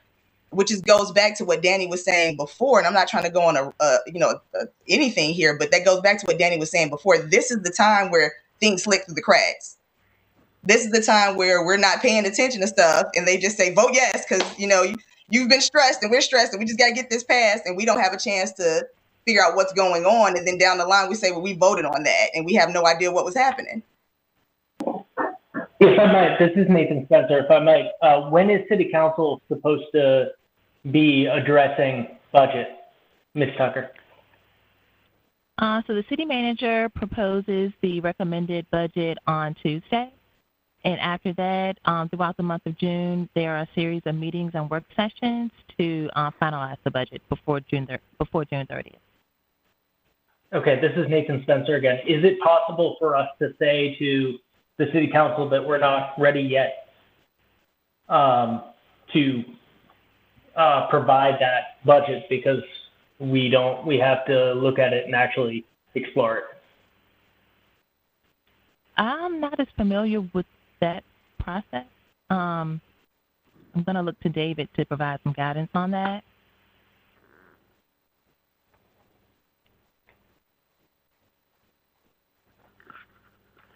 So again, unprecedented times we're in, and as far as the budget cycle goes, it is a legal requirement to have a balanced budget by July 1. As part of that process, again, as Siobhan stated, we try to get the budget before the Transit Authority in advance so that you all can, go through that process. The budget that is in your package is pretty much the same thing that was in March, except for the two exceptions of the revenue items that she described. So I think that in committee, it was reviewed, it was reported to the Transit Authority, and the Transit Authority held that last meeting because you all wanted to review it one more month. And I know that obviously been many activities since that time period that we've all been dealing with. From a technical standpoint of an approval process from the Transit Authority, I would have to look through code and try to develop an answer for that I don't have at the moment. We will be required, the city will be required to move forward with a balanced budget in some form because that is a legal requirement. Where all of our actions in the interim fit into that, I would have to get back with you. From a practical standpoint of understanding what is in the budget, again, we can develop a work session. Everything that we do is in public realm, so we have to give appropriate notice and things of that nature if you want a special meeting, whether that's with the Finance and Policy Committee or whether that's with the full board. But we'll be happy to review the actual city's budget in detail like we have with the Finance Committee, as well as at the full board level. We'll also review the Wake Transit Plan, and David's going to go through that a little bit here in a moment. The Wake Transit Plan is a little bit different than the city budget because it has its own process for adoption, and we actually make comment or suggestions to that process instead of actually endorsing that formally. So can Can I make a suggestion to and board members? Let us change the $1,102,625 to $800,000 to accommodate for the normal increases that Javon was talking about, and then kick it on down the road.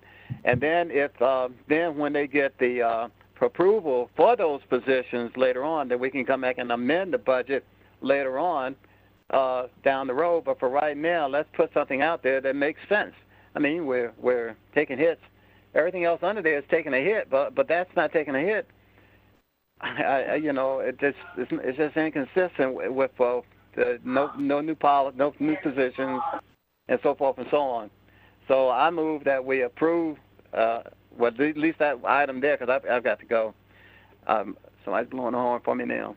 But I think we should change that number down to about 800,000, whatever Shimon says covers the regular cost without having 2 new positions. And really, we all need to apply for one of those positions, because I'm telling you, those are some well-paid positions. But anyway, that's neither here nor there. I can guarantee you that fund is more than those 2 positions. The funds are more than those 2 positions, for sure. Again, if you want detail on that, we can break it down dollar by dollar for you. That's the type of information that we can certainly provide if you have a curiosity about a particular line item. This is Karen Wrench. David Eatman, are you saying that that the Finance Committee already had this budget back in March and looked at it, and that it hasn't really changed since then? Yeah, this is Michael. So I think the last time we met was March. I've lost track of calendar time, but we did see it. February. Okay, we did see a draft. Whatever. And so my understanding was there was going to be a more finalized draft, and then it was going to come to board. I'm going by memory now, but since we haven't met, we haven't seen anything since the last committee meeting, so it's coming back and with these couple of revisions. But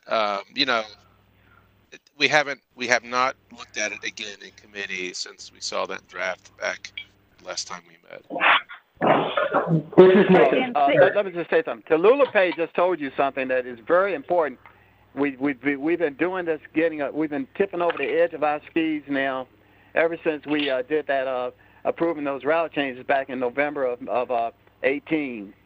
And we've got to stay within our own headlights. We keep doing things that are outside the headlights that we're casting, or however you're leaning over our skis, or whatever that concept is. And that does not help us as a board to do the things that we have to do. Now, so we need to check ourselves. We're doing, like she said, we're doing bylaws. We have to make sure that we are covering our own selves, because we are the ones that are going to be held accountable when the things don't go right. That's all I got to go. Bye-bye. This is Nathan Spencer. I want to say that I agree with Danny in terms of approving a budget that is has left the meeting, somewhat reduced, and then approving an amendment at a later time if we get a waiver. Well, this is Karen. I definitely concur that we need to be paying attention to these things and not being given things and expected to just vote yes without having time, since this is going to City Council very soon. At the same time, we also have to do our own due diligence. If we were given this budget before and asked for more time to look at it, we should have done that too. I'm uncomfortable just throwing out a number without any prior knowledge of what is actually in that administration budget and what's required, not just for those 2 positions, but other things. And those are the kinds of questions we should be asking in the Finance Committee. Karen, if I may, it's Michael. Go ahead. So the last time we looked at the draft budget, nobody had any inkling of what was going to happen. Speaking of the pandemic, so the world has changed since we saw the last draft. We have not had a chance to think about it or look at it in that context. So I just want to say, it's not that we haven't looked at it or thought about it, but we're in a whole different situation now, and time has passed, and we have not had a chance to Is there a way that we can, and I hate to do this again because it's been pushed, but can we start back to having our committee meetings next month? Or I guess having a special meeting if we need to before city council needs to vote on this on the 2nd. Is this something that we can at least put into a special committee, this vote, and table it for today so that we can fully get information? Like everybody said, times have changed. You know, our headspace has been in different things. And that change in time should affect this budget. And we should be able to understand what those changes are. So is there a way that we can maybe have a special meeting where we can look through the budget, understand it, and then push to vote? Does this need to, you said that this could go to city council in July? No, I guess the council will approve the budget in June. The thing about the budget process is we don't know exactly when council will approve that. Again, we will do our best to provide you with any information that you would like. Certainly, we can provide details on any of the line items within the budget in a breakdown.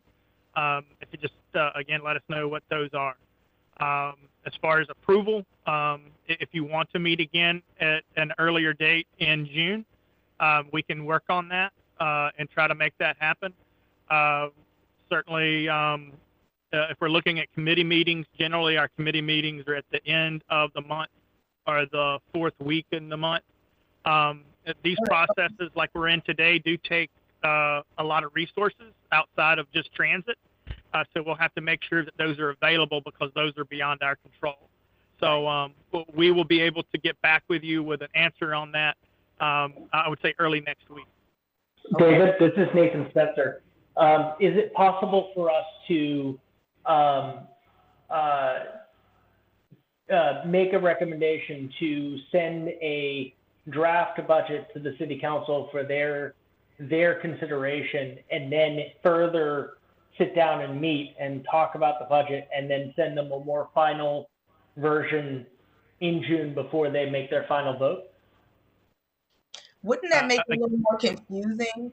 Like if we sent them a budget and sent them this draft budget and then we work on it and then send them a new one, like wouldn't that make it a little more confusing, and then maybe city council votes on one by mistake instead of the other one? So is it possible that we can get the sit down out the way?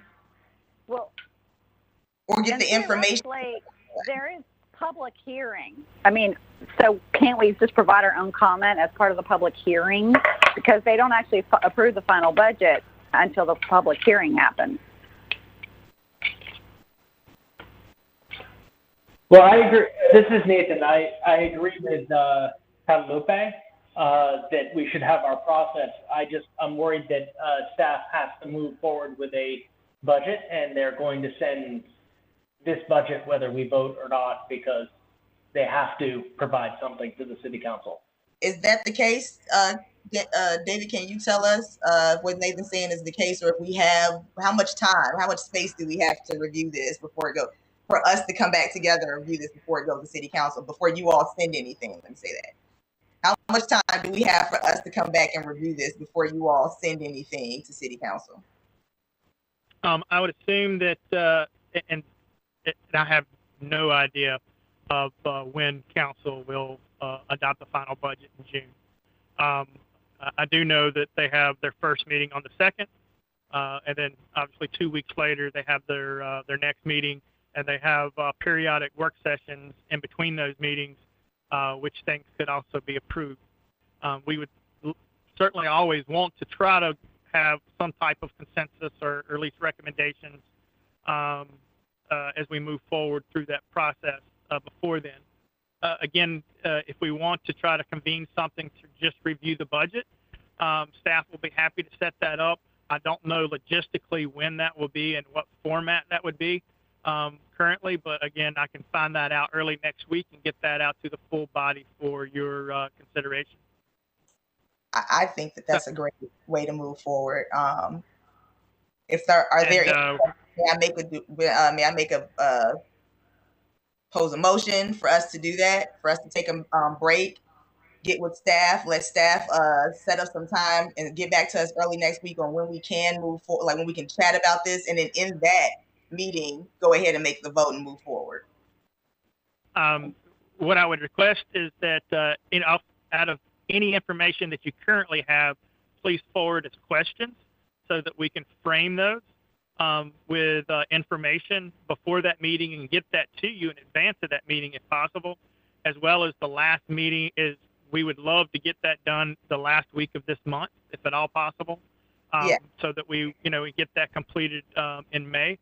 So again, we'll be in touch next week regarding the next steps. In the interim, please let us know if you have specific questions. If there's additional detail you need, please let us know that as well. And we'll make sure that you get that and receive that next week, heading in, so that as we head into the last week of this month, that we're well prepared. Does that sound okay? No, that sounds very fair. Thank you. I hope everyone's going to commit to being part of that meeting. If they're going to go to the effort to set it up, we need to show up for that meeting. Well, that was my question, David. This is Nathan. If we have enough members, and what is that, 5, that attend that meeting and then vote, we don't need a separate vote from the board separately, correct? We would, but due to public record or just public notification, we would treat this as a special meeting of the full board. So we wouldn't treat it as a committee meeting. We would be advertising this as a special meeting of the full board. We would give proper notification and then proceed. So I would propose that gives us ultimate flexibility. And as you stated, as long as you have 5 members of the total 11 available, you would meet quorum, because we currently have 9 full members and 2 alternates, and alternates can perform as full members if there's not a quorum.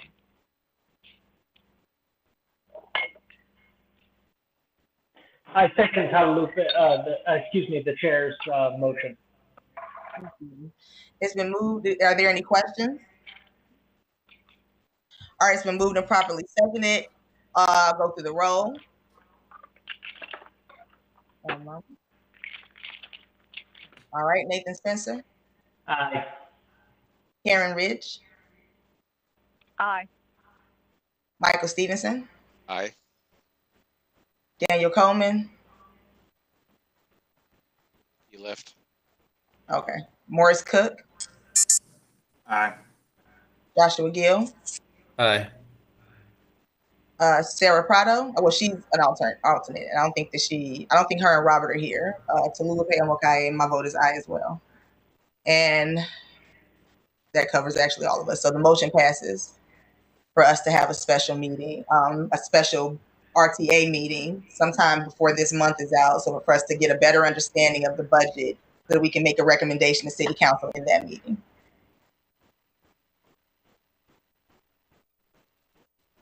All right. So the next, David, or could somebody just reach out to us so we can respond to an email if we have specific questions that you can be readying answers to? Send us yes, definitely. Okay, thanks. all right, so that closes out our staff information, our action items, and that brings us into our staff information items. We've moved the Wake Transit Plan. Is this going to be okay, so is this something that we need to discuss now too, or is this something that we discussed what we just moved before the end of the month? I think we've hit most of it. If you would like for me to, I can just flip through the slides just so you're aware. You'll also have the presentation available that was sent out to you, the link to the presentation. So certainly if you have any questions, let me know. But we're going to do a super abbreviated flip through, and I can do that, or Mr. Walker, if he would like. That's up to you. I'll let David Walker just flip through it very quickly, maybe 2 to 3 minutes.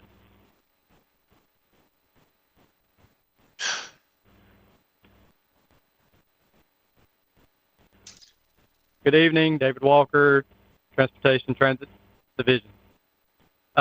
Again, as just mentioned, most of the information we were going to talk about here on these next 2 slides. Meetings, they go on forever. We've been talking about extensively. Can you hear me? You can hear me? Okay. So, good. So basically, let's just get down to the meat of it. There's big differences between the draft plan that was released in January and the recommended plan that Mr. Spencer mentioned up previously that will be posted tomorrow for public review by Campo. We had quite a few projects that were put into unbudgeted reserve status. What you see on this screen are a couple of projects that are moving forward. The 21 Carolee we've already talked about. You set the public hearing date for that in June. We have been recommended to receive the $28 million for matching funds for our federal CIG grant application. And we have been recommended to receive the $157K for Transit Division office space. And that is part of that admin budget increase that we were talking about previously. We were trying to figure out where that additional admin cost came from. The one other thing, just since we're talking about that, in FY20, we had 2 positions that were only funded for 6 months. And then in 21, there's funding for the entire year. So that's an additional huge increase, but only because the $20 were for half a year versus a full year. So there's line items that we can bring back to you and show you why that increase looks like the way it does. So again, Carolee's moving forward, the BRT funding's moving forward, the Transit Division office space is moving forward. We failed to get $75,000 that was approved on this slide, but we requested $75,000 to assist in a community-wide survey that is required by FTA. It's called Origin Destination Modeling and Survey. And I apologize, I'm not that up to date on all the facets that are involved in that. That's Morgan Simmons' project, but we do have $75,000 there. This table represents the projects that do move forward and those that have been put into reserve. One side note: the first line shows $396,000 for Carolee. That should be $250. They just incidentally typed the original request versus what got approved. So if you have any questions on this, I'll be glad to take your questions. The center column is what was approved. The right side, the last column, is what's been placed into the unbudgeted reserve until this fall when we start seeing those sales tax receipts come in and we can make some adjustments based on how much revenue we do know that we're receiving. Mr. Walker, when will we know those numbers, and what does that look like? When do those numbers come in? It will be the second quarter of FY21. The sales tax receipts are 3 months in arrears, and so we won't have any idea until I think it's late August, September, what those sales tax dollar receipts will look like. And David, is this we're still talking about the future as opposed to money lost for this fiscal year, right? Yeah, that's correct. All monies that have been programmed since the inception of the Wake Transit Plan are fully funded. The Budget and Finance Committee for the TPAC has very minimal concerns about being able to continue all of our current projects. And they are even funding some new projects for 21 because we know sales tax receipts aren't going to just stop 100%. We know they are going to be reduced. So that's why the reduction and putting most of our projects in the unbudgeted reserve. The projects that are moving forward are time sensitive or have very specific needs due to ridership and comments that we've received, throughout the January public comment period.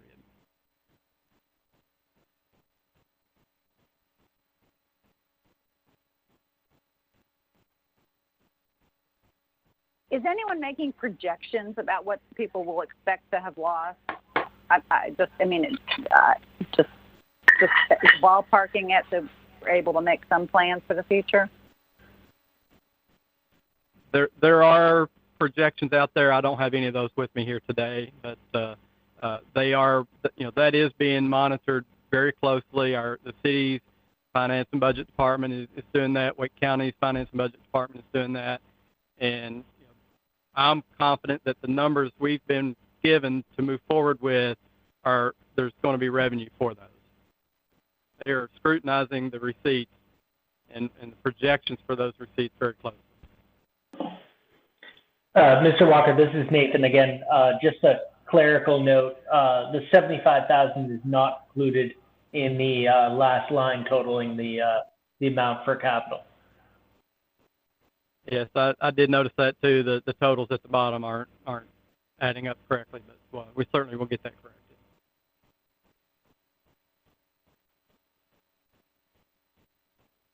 I think this may be a screenshot from a larger table, and it just doesn't incorporate all of the specific. The totals don't reflect everything that's in these plans. That 13 million on the top part of the table probably also includes all the Go Triangle, Go Carry, Go Wake requests, and not just the Raleigh requests. Good point.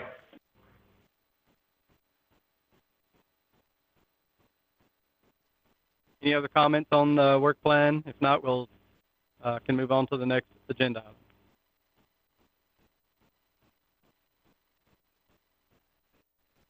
All right, the next agenda item being COVID-19 updates.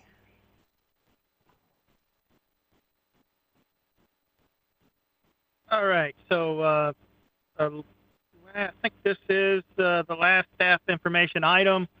We did want to provide a brief update, obviously, of where we are as far as it relates to COVID-19. We've been pushing out a lot of information to the board as well as to the general public on our efforts to ensure safety, most importantly for our employees and certainly for the general public at large. And those continue to date in full force. Everything that we have implemented still remains in effect. That includes protective equipment for all of our workers, whether that's fixed route or paratransit. We're still in a suspended fare state, and we don't know exactly when we will be heading out of that suspended fare state.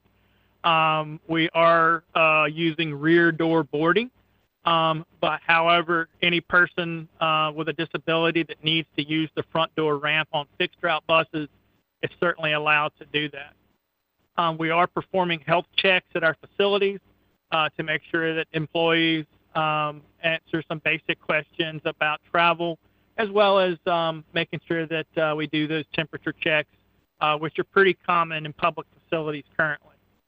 So these efforts, again, are ongoing, and we are awaiting a time when we can change, quite honestly, but we don't have those dates at hand. We do know that we will be moving to a higher level of service or back to a more normal, I'm not going to say normal, but a more normal level of service before many of our safety precautions are removed.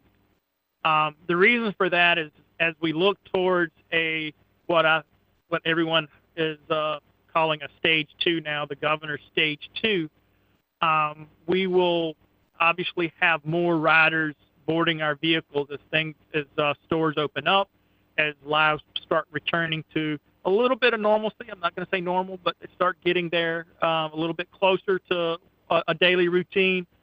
Certainly our ridership's going to be picking back up. We're doing a weekend level of service currently, and our weekend level of service won't be able to handle that increased capacity at a sufficient level, especially with our reduced bus capacity currently. Hopefully everyone's aware that we do have social distancing on all of our vehicles, so we have seats blocked off. Normally a 38 to 40 passenger vehicle, now it's carrying about 16. So 14 to 16, depending upon the vehicle and the seat configuration. So that can bring challenges. We deploy tripper buses and other mechanisms to make sure that we keep those vehicles at those required capacities and that social distancing in place. So again, as we look forward, while I can't give you dates at this time, I did want to let you know that you're going to see a ramp up in services as we move forward, and then hopefully we get to points where we can start making very what I would say informed decisions regarding some of our precautions and what may or may not be necessary.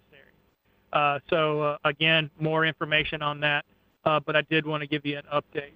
As far as funding, we also sent the board information on the CARES Act.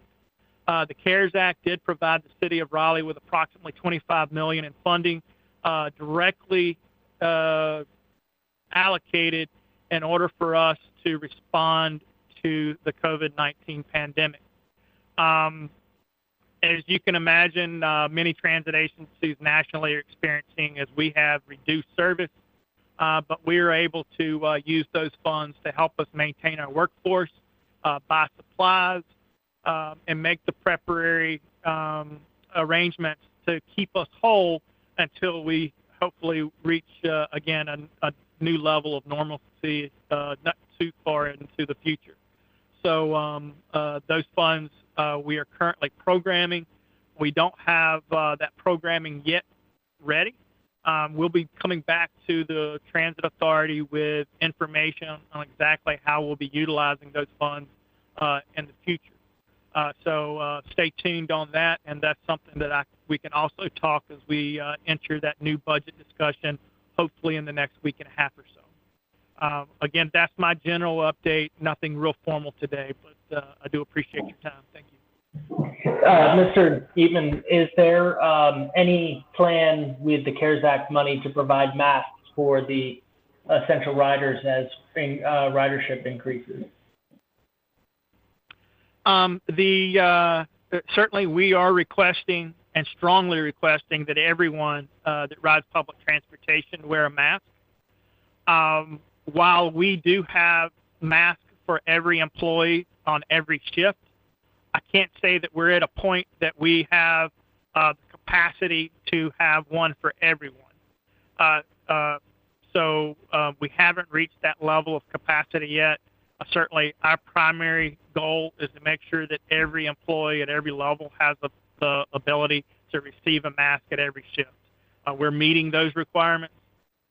So that's kind of where we are currently. I think that as supply and demand loosens up, that may be something that is potentially possible, but we would have to look to see what the capacity is there. David, it's Karen Ringe.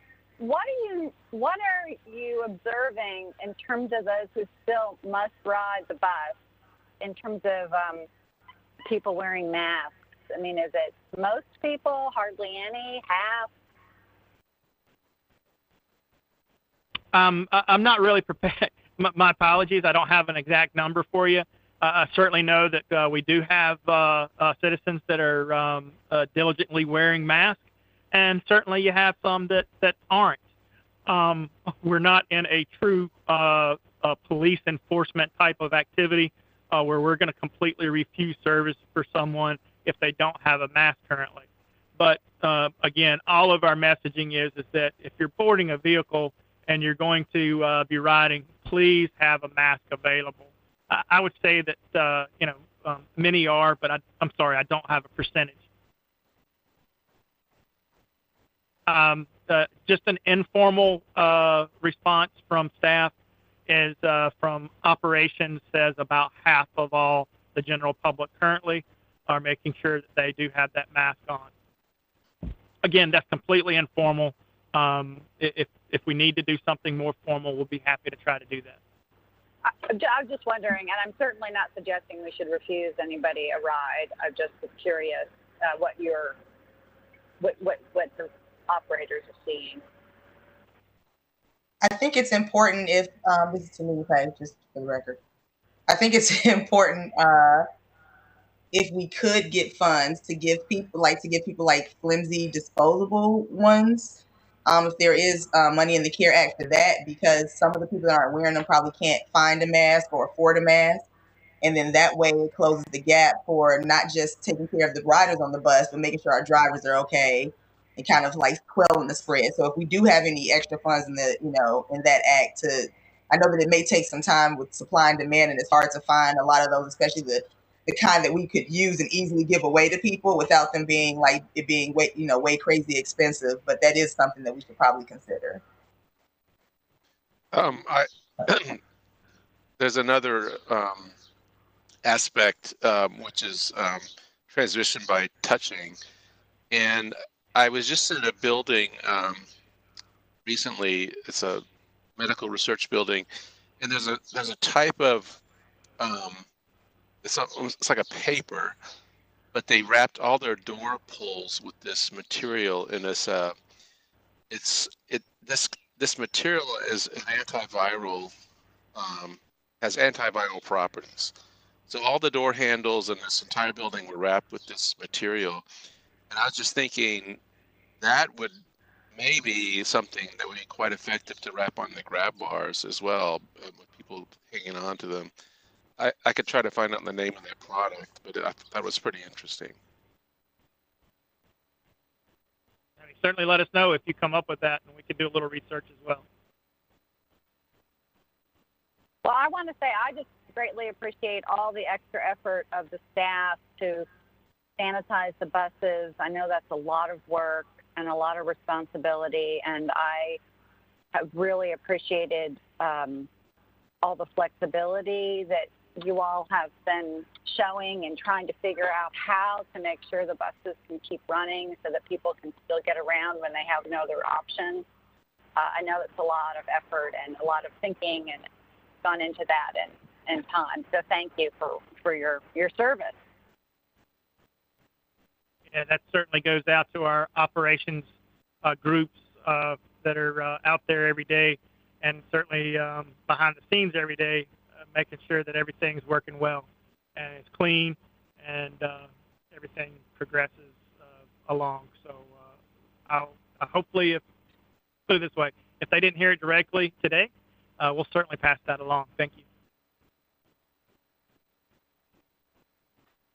Definitely. Thank you, David, for all of your hard work, all the staff for everything you all have been doing.